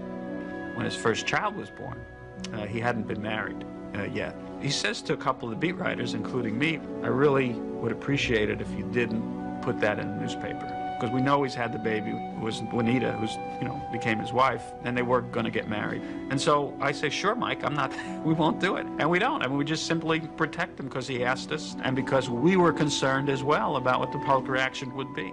Michael Jordan is the Teflon athlete of our generation. Everything just fell off of Jordan. You couldn't win any points in the media if you said or wrote something bad about him. People didn't want to hear that. Listen. I ain't gonna get on that. I'm not gonna be like everybody else and talk about, what you did or didn't do when you went to college. Forget all of that. Right. What I'm asking you is a simple question. We talk about the GOAT here, the greatest of all time, Michael Jordan, and you running your mouth talking about you gonna beat him one-on-one. Why would you say something so blasphemous? In my heyday, he would need help. Really? He's too small. His name is big, and y'all like, it was a 5-on-5 game, he good. One-on-one, I'm undefeated, never lost. Will you stop it? Never lost one-on-one. That don't make any sense.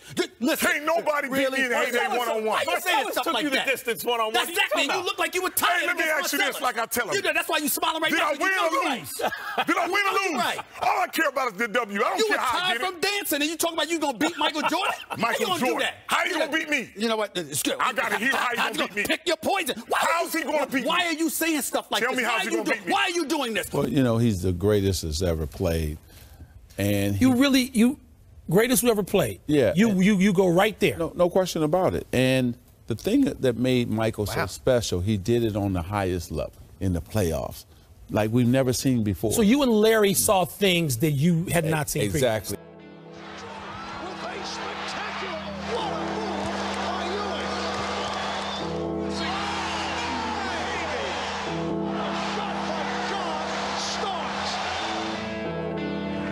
Trying to shake off Starks. Oh, what a move by Jordan! Both clubs going at each other. Michael Jordan and Xavier McDaniel having words. Smith, stopped again. The Knicks over the Bulls in 7. The season ends for the New York Knicks at the hands of the Chicago Bulls. Michael Jordan with 49 points. Here's Jordan. All over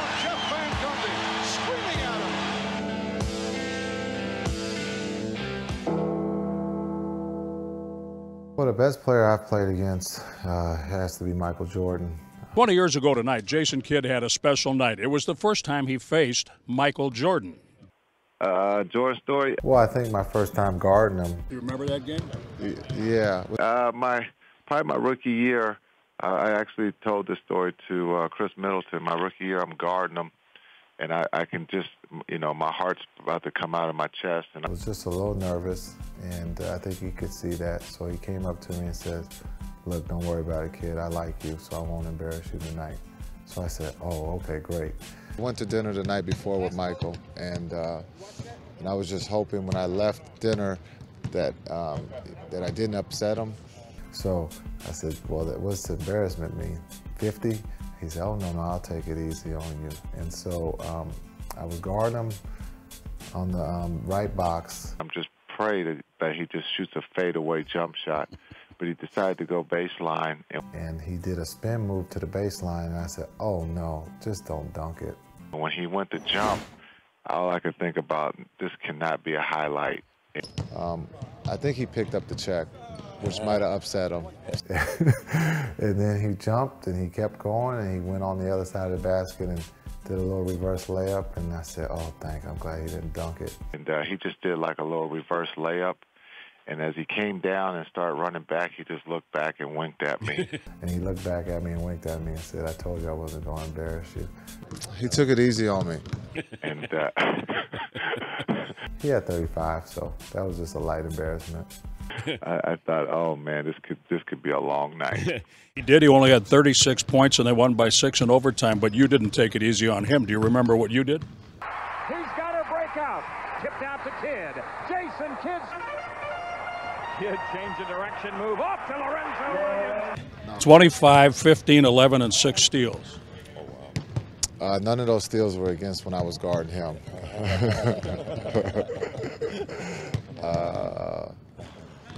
We must have been playing on a lower basket for me to score that many points. Watch the move. Left hand, cross over to the right hand, cross back over to the left hand. Inside finds Lorenzo Williams, who dunks. My, oh my. It was just playing against the best, and I got lucky if those were my stats, but we lost, so it's about winning, and that's what he does best. I try to make the game perfection. I try to make it a perfect game for myself. His way is to befriend them, to soften them up, to try to make them feel like he cares about them, and then he goes out there and physically tries to destroy them. Van Gundy said that I was a con man, which I've never seen con man used in a polite or respectful way. For some reason, league-wide, it's important to be liked by him. I have no idea why. You take negative criticism I'd take it in a positive way to go out and prove a point. I'm sure that Michael will use this for motivation. Right around the screens. Top of the circle jumper. MJ has really got it cooking. Fakes a couple times. Fades. Fires. You bet. Long jumper. 51, and he goes, yes! And he looks at Van Gundy when he does it. I compete harder with my friends, more so than with my enemies. And I don't think Magic Johnson laid aside and let me win a championship in 1991 because we were good friends. When you see me maybe joking and kidding around with some of the players, sure, I want to create friends so that the stigma of Michael Jordan being such a dominant player and such a respected person that it doesn't infringe an individual coming up and being a friend to me. I want people to view me as a person, but yet, when we step on the basketball court, I want them to challenge me as a basketball player. I just think Michael is gone to becoming a jump shooter, and I don't think he puts himself in the body situations where you can knock him around a little bit and be physical with him. For these criticism, I think a lot of the times it's the motivation for their players to give themselves up or raise their level of intensity towards me.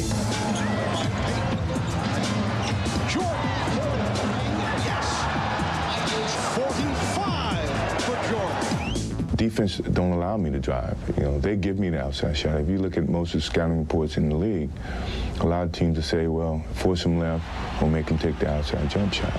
You know, by no means are they going to give me a direct lane to the basket. If so, I would go to the basket. You talk about motivation and finding different kinds of motivation. Well, it's not going to happen a lot where coaches are going to say these kind of statements to motivate you.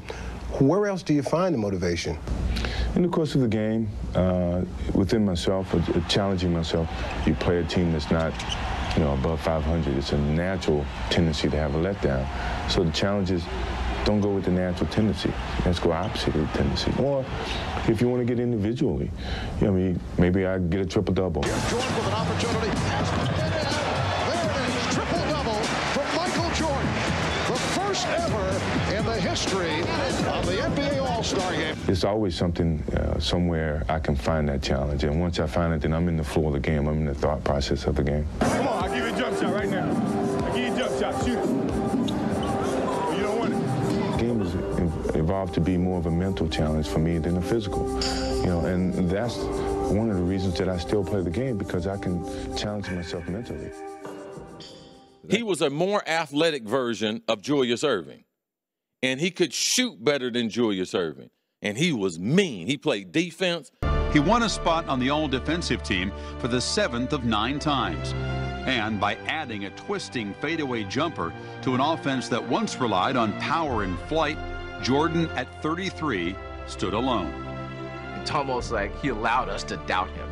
Jordan and Pippen used to lock motherfuckers down. The thing about us is that we helped each other out. We always covered each other on the defensive end. Myself and Michael, we spent most of our careers trying to get steals and came away with quite a few, lost out on a few, but it was a challenge for us every game to go out and try to get steals, get easy baskets, and you know, we would look out for each other. We would have to cover each other's butt at times when we went for steals.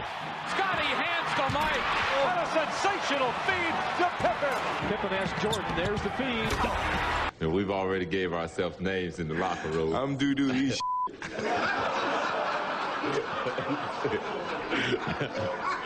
So, 5 on the 24. Here's Jordan. Did not have the shot. Curved up. 5 seconds remaining in regulation. The inbound. Pippen rolls it to Coach. Have won their 5th championship in the last 7 years. You spent a lot of nights, you and Michael, in close quarters, and he was a good talker. I mean, We did. So what would you hear from Michael? You know, everything. I mean, from Michael, one time I know he started counting backwards. You know, he said something like 38, and I didn't get it, Reggie. You know what I mean? And he started saying 36. I said, wait a minute. So he going backwards, and now if he get to 0, he got 40. But it was me and Michael had a lot of talks. So. Phil, you know, titles that last season, 97, 98, The Last Dance. And we're going to do this last dance together. Those who were lucky enough to watch had a sense. Give me the ball for the last shot. I'll do it. It is my destiny to do it. I was made by God to take the last shot. Here's Jordan. Michael working on Russell. Brings them to within 1. It was one of those games that it felt like we had control of the game. And I wish I had a nickel for every time you can say that about a team that Michael played on. Malone is doubled. They swat at it and steal it. You get right to the last second. He had the ball in that situation. Here comes Chicago. 17 seconds. Jordan. Open. Chicago with the lead. He loves to compete and rise to that moment that is presented to him, and I think he seeks that moment. Stopped it. Harper's on him. Behind the screen.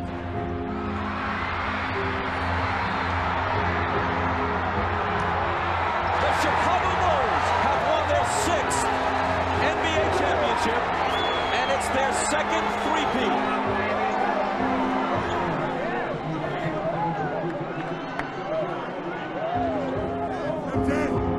Oh my God, that was beautiful. What a finish.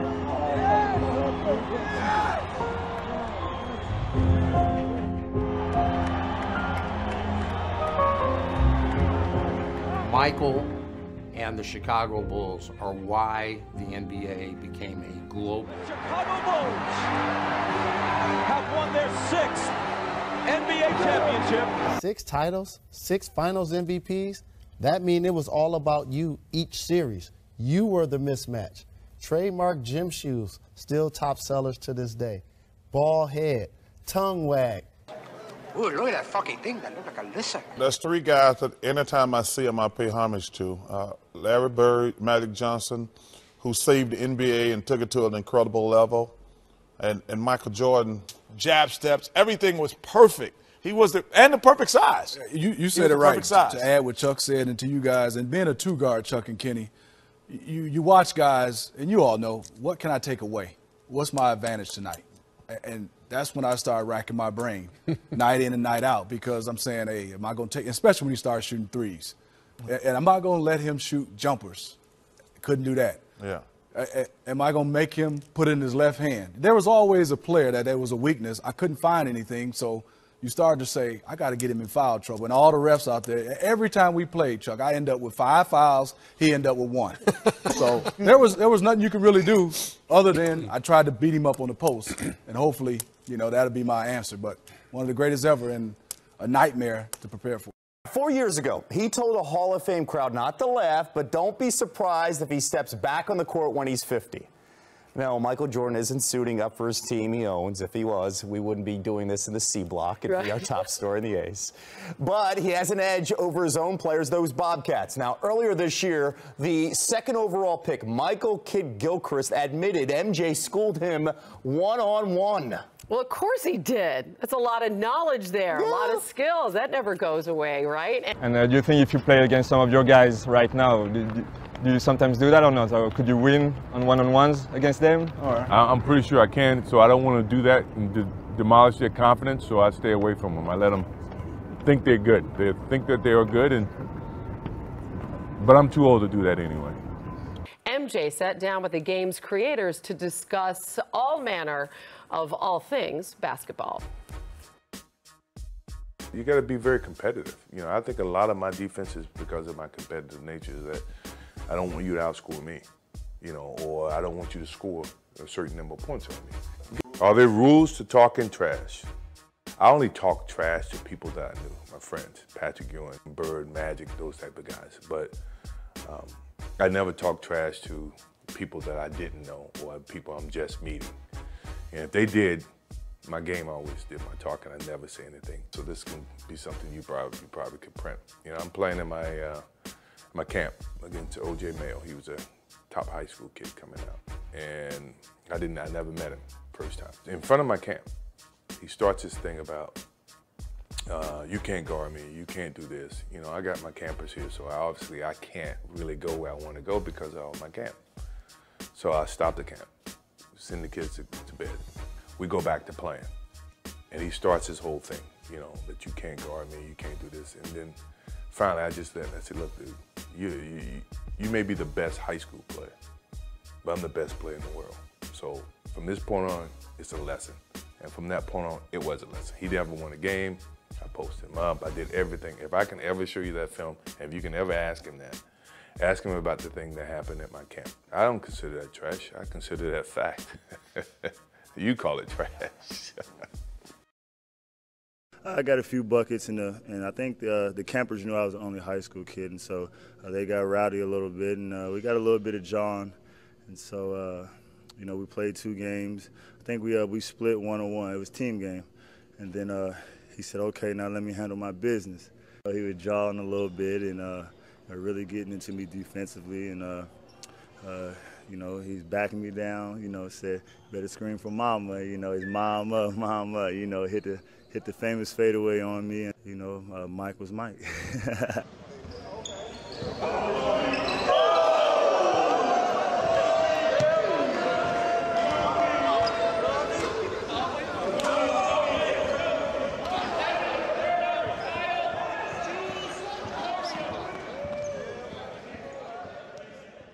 Finally, I said, look, dude, you may be the best high school player. But I'm the greatest ever. And don't you ever disrespect, the great like that. 50 years down the line, you can start rock this, cause we'll be the old school artists. Since coming in the league, LeBron has been chasing the ghost of Michael Jordan as the GOAT. James had some interesting comments on the subject when he joined the Open Run podcast on the Uninterrupted Podcast Network. I don't think MJ ever had a Game 7 in the finals. And people say, well, he was able to close it out early, you know, and they act like he just, you know, did it all on his own and things of that nature. They forget the shot by Paxson on the left wing, you know. I got burned by Bill Winnington a bunch of times. You know, as a Knicks fan, okay? you want to know the crazy thing? In that particular game in Phoenix, MJ didn't even have the ball in his hands. Pippen brought the ball up. Barkley went for the steal. Pippen threw it down to Horace Grant, and they got the defense, you know, because Barkley went for the gamble.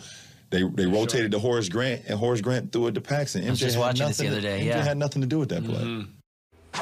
Well, Mr. Smith, the floor is yours, my friend.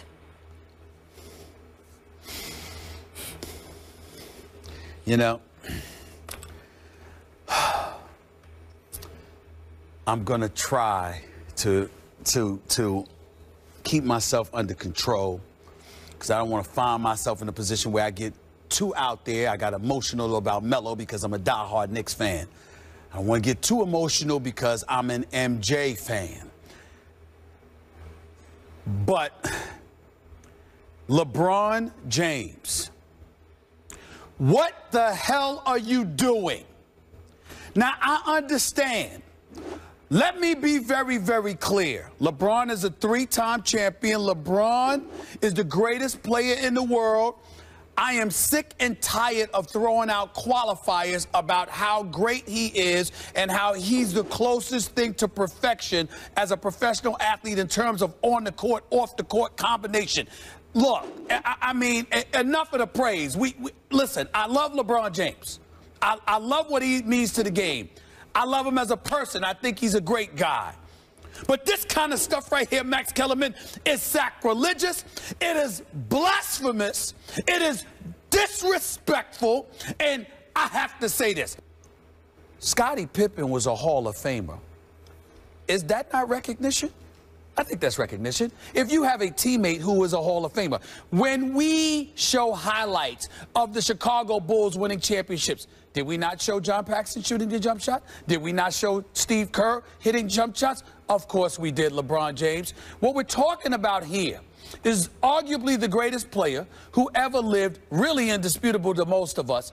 6 NBA Finals, 6 NBA championships, 6 NBA Finals MVPs without ever allowing a Game 7. Of course Jordan didn't defend 5 people by himself. Of course he didn't score 100+ points in each game. Of course he had teammates. So all of this stuff that LeBron James is saying really makes no sense. It just smacks in the face of respect because when you are great, the reason why Michael Jordan was so great was not only because he was clutch, not only because he was a closer, but before he was a closer in terms of championships, Max Kellerman, he was a killer, and you knew it.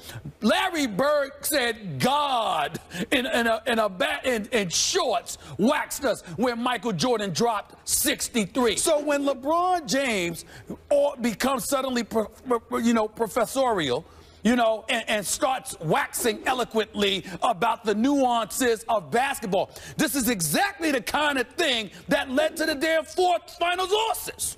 Because what I'm not all for, because we know that 2 of them really were not his fault at all. But the point that I'm trying to make is if LeBron James had Michael Jordan's attitude, do they lose to Dallas? Can J.J. Barea guard him in the finals? Can Jason Terry guard him in the finals? No, it does not happen. It does not happen. So when we're talking about Michael Jordan, of course he had teammates. Of course he played with people. Of course, other guys contributed and got it done. Of course, unlike LeBron James, Michael Jordan had one specific coach he could rely upon throughout those 6 titles because Phil Jackson was consistently his coach, whereas LeBron James had obstacles to climb, etc., etc. It just baffles my mind, Max Kellerman, why you're LeBron James and you would utter these words because in the end, it doesn't matter how you slice it. I know he went out of his way to express that he meant no disrespect to Michael Jordan, and I get that, and in his heart of heart, I don't think he meant disrespect, but your words come across as, at the very least, lacking a true appreciation and being a bit duplicitous, because when you are a superstar and you are the man, you know what the hell we're talking about. Don't act like you don't know what the requirements are that come along with that. LeBron James, God bless him, because thank the good Lord he is the man in the NBA, because he makes my days better throughout the season. But you know better than making the kind of statement that he made. This is some blasphemous stuff here. You know, LeBron James is really into advanced stats, into advanced metrics, using them to make his game better, to make it more efficient. He did it in Miami. He continues to do so. I mean, he uses these stats that were not available to Michael Jordan, even had Jordan been interested in those stats.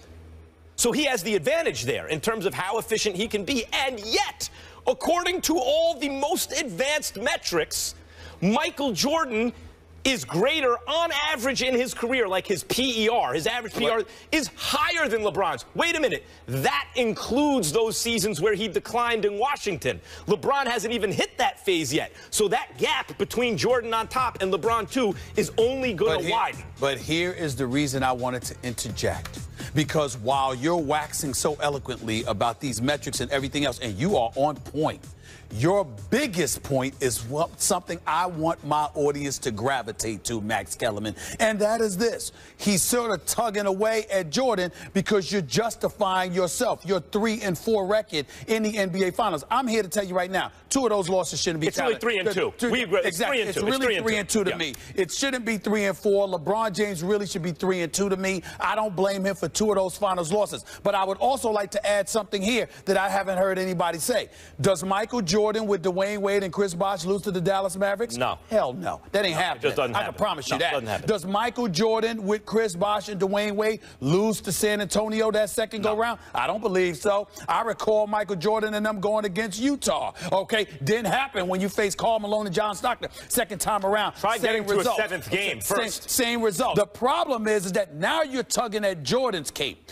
and you're not apologizing for it, because even though you're doing it, you won't admit that you're doing it, but none of us are fools. That's exactly what you're trying to do. And it's not going to work. It's not going to work, LeBron. You can't sit up there. Look, LeBron James played with a bunch of no-names when he went to the finals, the first go-round with Cleveland against San Antonio. We understand all of that. We get the part that you got to have teammates to win. But when you bring it up, in this particular instance, for Michael Jordan, what in God's name would be the purpose for going on a damn podcast to talk about how, Michael Jordan had teammates? I mean, Steve Kerr shot. I mean, John Paxson shot the ball. Oh, what? For what? I find it offensive, disrespectful.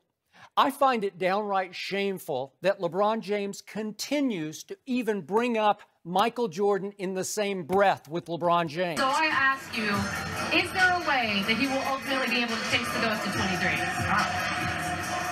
How? I'm asking. He's lost multiple finals. Jordan is 66. Jordan has never come up short, in a series like he did back in the Dallas series finals. How can you surpass that when he's 6-6? See, that's the part that wins me over. There was an invincibility about Michael in the last 8 years of his career. And as great as LeBron is, the losses in the final, look at that. There's no invincibility. I don't know that he changed the game. Michael didn't just change basketball, he changed sport globally. Again, as LeBron is the best player we've got now. He's a great, great player in any era. I think he's going to retire as one of the 5 to 8 best players who ever played the game, if not higher. But catching Jordan, to me, is just something I can't wrap my head around. I ask you, did Michael Jordan ever disappear in any round of the playoffs, even when he was trying to fight through the Detroit Bad Boy Pistons and Larry Bird's Boston Celtics? Did he ever just disappear? Did anybody ever say, boy, Michael Jordan had a bad series against the Celtics? Nobody ever said that. The chosen one turned into the frozen one in ways I have never seen a superstar shrink on the national stage. I've never seen a mentally weaker superstar in the history of all my time of watching sports. Gone to the finals 6 times, 6 finals MVP, period. Never lost in the finals. I never knew what it felt like. And it's the killer instinct that MJ had. I think LeBron's more of a pleaser, and he wants to get everyone involved, and there's nothing wrong with that. But if you're looking at the numbers alone, you could make a case. And if Mike didn't take that vacation to baseball, would he have gone 8 for 8? Well, I'll put it to you like this. And we talked about this. Name all the guys that he denied, Hall of Famers, that he's denied championships. Myself, Ewing, Carl, John, Ewing, Chuck, Charles, all the guys that he denied championships. And you might want to throw in Hakeem Olajuwon if he's not batting $197 and missing fly balls in the outfield. Hakeem Olajuwon may not have 2. Man, he could have gone 8 for 8. In 2014, my San Antonio Spurs blew LeBron James' Heat off the floor by a record finals margin. And I ask you, Shannon Sharp, did Michael Jordan ever get blown off the floor, his team, by any record margin in any round of the playoffs? No. Sorry, LeBron, you're disqualified from even bringing up Michael Jordan. I agree with you, but one of the things I hate about framing these arguments is we forget that this is a team game. And so because of that, Michael Jordan did have Scottie Pippen and Dennis Rodman and Phil Jackson. And the reason why LeBron won't even be in this conversation is because he did have to leave Cleveland, where he was the MVP and the leader, to go to Miami to achieve championship glory. Michael Jordan was able to do it here 6 times and win 6 finals. But even when he got to Miami, and he did have other Hall of Famers on the team, he didn't go 4 for 4. No. He went 2 for 4. So, you know, that's a good argument as well, but there's no way that he can catch Michael Jordan. I mean, LeBron is, I agree with you, going to go down between top 5 and 6 players in the history of the game. No way he can catch number 1. Blind witnesses who worship LeBron James, you raise your hand. I know you're one of the you're one of the masses. Yes. I was going to include you in that. Okay. They have expunged from LeBron's record all those things. They don't count anymore. They're swept under the carpet and into the graveyard as if they never happened. They happened. You can't take them off his legacy. LeBron James is a great player. He's a great player in this era, but he's not Michael Jordan. You know, it's 2 different animals. Michael was a killer. He's an assassin. You know, LeBron is more of a facilitator. He's the guy that you're gonna give the ball, and he's thinking shoot first before pass. Where Michael, you give him the ball, he's thinking he's gonna score 50 on you, and then he's gonna pass. And Michael Jordan was the best player, the greatest player in my era. There's been a lot of great players in this league, and it's hard to to give one player that best ever crown. But all I can say is in my era, Michael Jordan was the best player in my era. And he's, I haven't seen anybody else. Kobe is, I guess, came the closest to him. But LeBron is great, but he's not Michael Jordan. But I don't think he needs to be compared to Michael. Michael was much better offensively with a low post game, with his shooting. He never played on a team where anybody on the court got double teamed but him. These 2 guys played with Shaq. No, Kobe's played with Shaq. That's what he's saying. Who got double teamed. He's playing with Dwayne Wade. Michael never played with a player that would get double teamed. So you had to carry that offensive load for an entire career, not just a season, an entire career, and then on the other end be first team all defensive player. There's no one going to ever be like that because they won't, none of these guys, as we talked about earlier about these super teams, nobody will ever have that burden put on them that Michael Jordan had, the way things are being constructed. Greatest clutch shooter or player ever versus one whose weakness has always been the clutch moments. When people start comparing him with Jordan, then that's not a fair comparison because Jordan is far more superior player and a very, very tough league and very, very very creative. Sure. I mean, that's not taking anything away from LeBron James because he's a great player. But it's not a fair comparison because I think Jordan is much far superior player. But when you want to talk about legacy and you want to try to convince me that he's even in the same breath with Michael Jordan, That is incomprehensible and finally just shamefully offensive to me. And this conversation's over. I think I'm going to leave now. I feel confident because I'm the best player in the world. That's simple. What?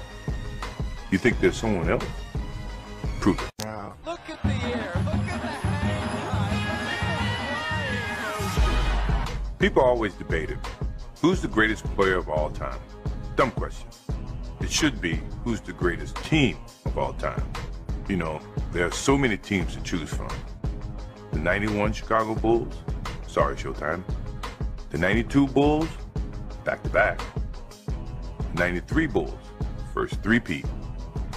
The 97 Bulls, even with the flu. 98 Bulls, no push-off. And my favorite, the 96 Chicago Bulls. 72 wins. Tough to beat that. LeBron James never has, nor will he ever be Michael Jordan. LeBron is great, but Michael Jordan is the greatest. And even in that time, I'll say a rhyme.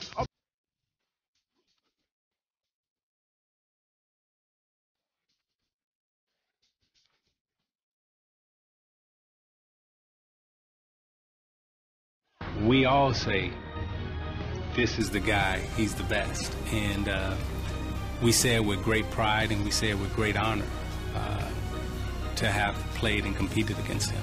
It was really fun to play against him. He was so competitive, and nobody wants to win more than that guy. We're taking a look back at the times when Michael scored 50 points or more in the NBA.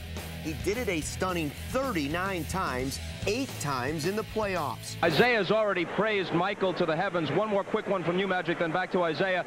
Do you feel that Michael is the best ever? I think so. I think he's not only the best basketball player, but probably the greatest athlete that's ever played any sport. He is the best ever. Jordan created the blueprint for greatness and all shooting guards. Did you know that the Jordan Bulls never lost 3 consecutive games from 1990 until after he retired? He currently holds the record for most points in a single playoff game with 63 and has 8 50-plus point playoff performances, 4 more than anyone else. Let's see what else his airness did. 6 championships, 6 finals MVPs, 5 regular season MVPs, 10 scoring titles, number 1 all-time in points per game for the playoffs, number 1 all-time in points per game for the regular season, number 1 in PER for the regular season and the playoffs, number 1 in win shares for the playoffs, number 4 in win shares for the regular season, and number 4 all-time scoring. Be it his series clinching buzzer beater over Craig Elo, his 63-point dismantling of the Celtics, the flu game, the up and under, the 96 comeback championship, or MJ's farewell cross-up of Byron Russell, there has been no player that has provided us more legendary performances than Michael Jordan. And I also think that I had to give praise to another guy in Larry Bird. He was probably the most fierce competitor that I've ever faced. Bird in the corner.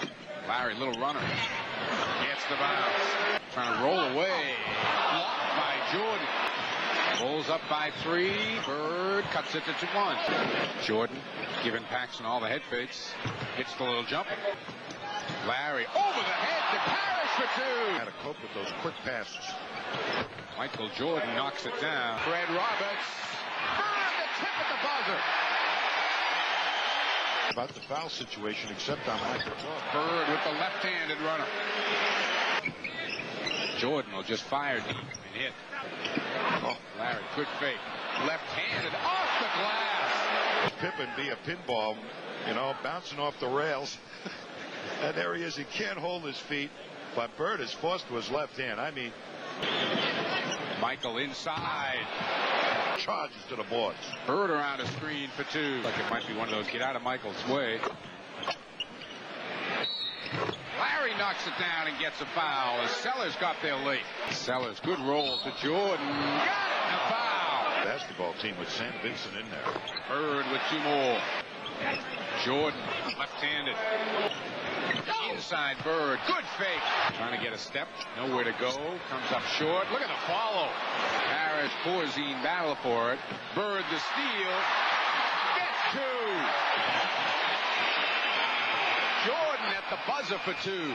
Celtics are 4-on-2. Now the Bulls catch up. Larry. Jordan. Literally had him wrapped around the race. Hits the bucket and the foul's called off the ball. Michael Jordan for two. Larry gets free. Gets two. Shoot him to the left. And oh, what a pass by Jordan. Bird lost him on a screen. Hits the jumper. Jordan pops out. Goes baseline. Hits a tough shot. Larry rolling through. Tough shot. Oh, yeah, and a foul. heard a three-point shooter in the lineup. Bird comes around the screen, fire. Oh, Jordan got free, got the reverse layup. Larry, wide open in the corner. 44 for Bird. We only dream about doing things that he can do, and that being Isaiah and myself. You know, no offense to anyone, there's a lot of tremendous athletes out there, but I haven't seen anyone personally that works as hard as Michael, that expects to win and be the best at the same time. That guy devoured anything on a basketball court. Loved practice, won every drill, won every game, won every scrimmage. Jordan past Petrovic. Oh, yes, yes, yes. Failure was not an option for him. He was so great to watch play basketball. It was a new look at basketball at that time. And of course, the rest of the world caught on to his superiority as a basketball player. So he was really an ambassador for the game. Maybe now that he's 50 years old, he can sit back and say, you know what? Not only did I play pretty well, I might have been the greatest player that's ever played. During that time, never thought that. He was always trying to prove something to somebody. I think Michael has, as good a legacy as anybody who's played any sport. Because he loved the game, had a passion for it, played it at the highest level, won at the highest level a number of times, committed himself to the game in the Olympics and in his country, and continues to commit to teaching the game. You can't play this game of basketball and not know who Michael Jordan is, who Michael Jordan was, and what Michael Jordan meant to this league. In a made-for-TV event, Jordan's number was retired, and a statue of the living legend was unveiled in front of the new United Center, affectionately known as the house that Jordan built. MJ did it all in his career. An NCAA title, Rookie of the Year, 2 gold medals, and 6 NBA championships. But it doesn't end there. Add 5 regular season MVPs, 6 finals most valuable players, and 10 scoring titles, the most in NBA history. In his career with the Bulls, he won 10 scoring titles, including 7 straight, and had the highest career average in league history, 32 points. In the end, what it comes down to, when we've watched Jordan, who religiously averaged over 30, who was an all-defensive player, who was a leading scorer, who did this, who did that, Michael Jordan came into the league, and from the moment he arrived, he put the world on notice.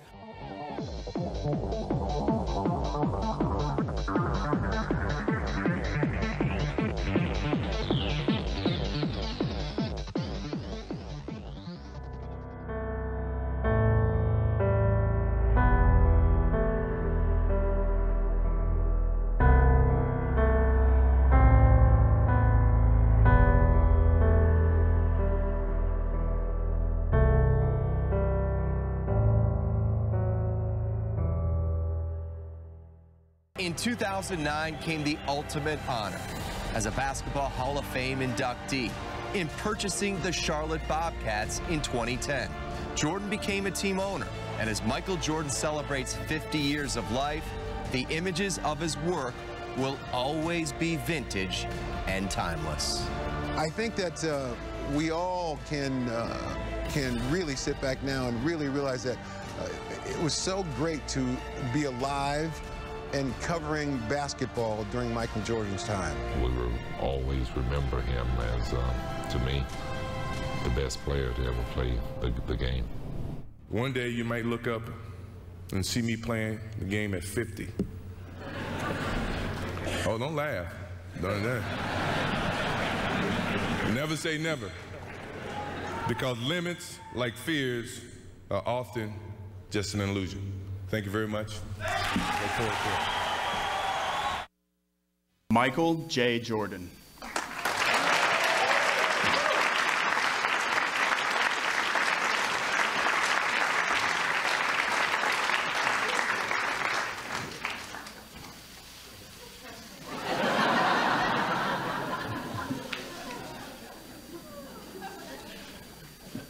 Powered by a drive to compete that earned him every major award in basketball, including 6 NBA championships, 5 Most Valuable Player awards, and 2 gold medals, Michael Jordan has a name that's become a synonym for excellence. His wagging tongue and high-flying dunks redefined the game, making him a global superstar whose impact transcended basketball and shaped our nation's broader culture. From the courts in Wilmington, Chapel Hill, and Chicago to the owner's suite he occupies today, his life and example have inspired millions of Americans to strive to be like Mike.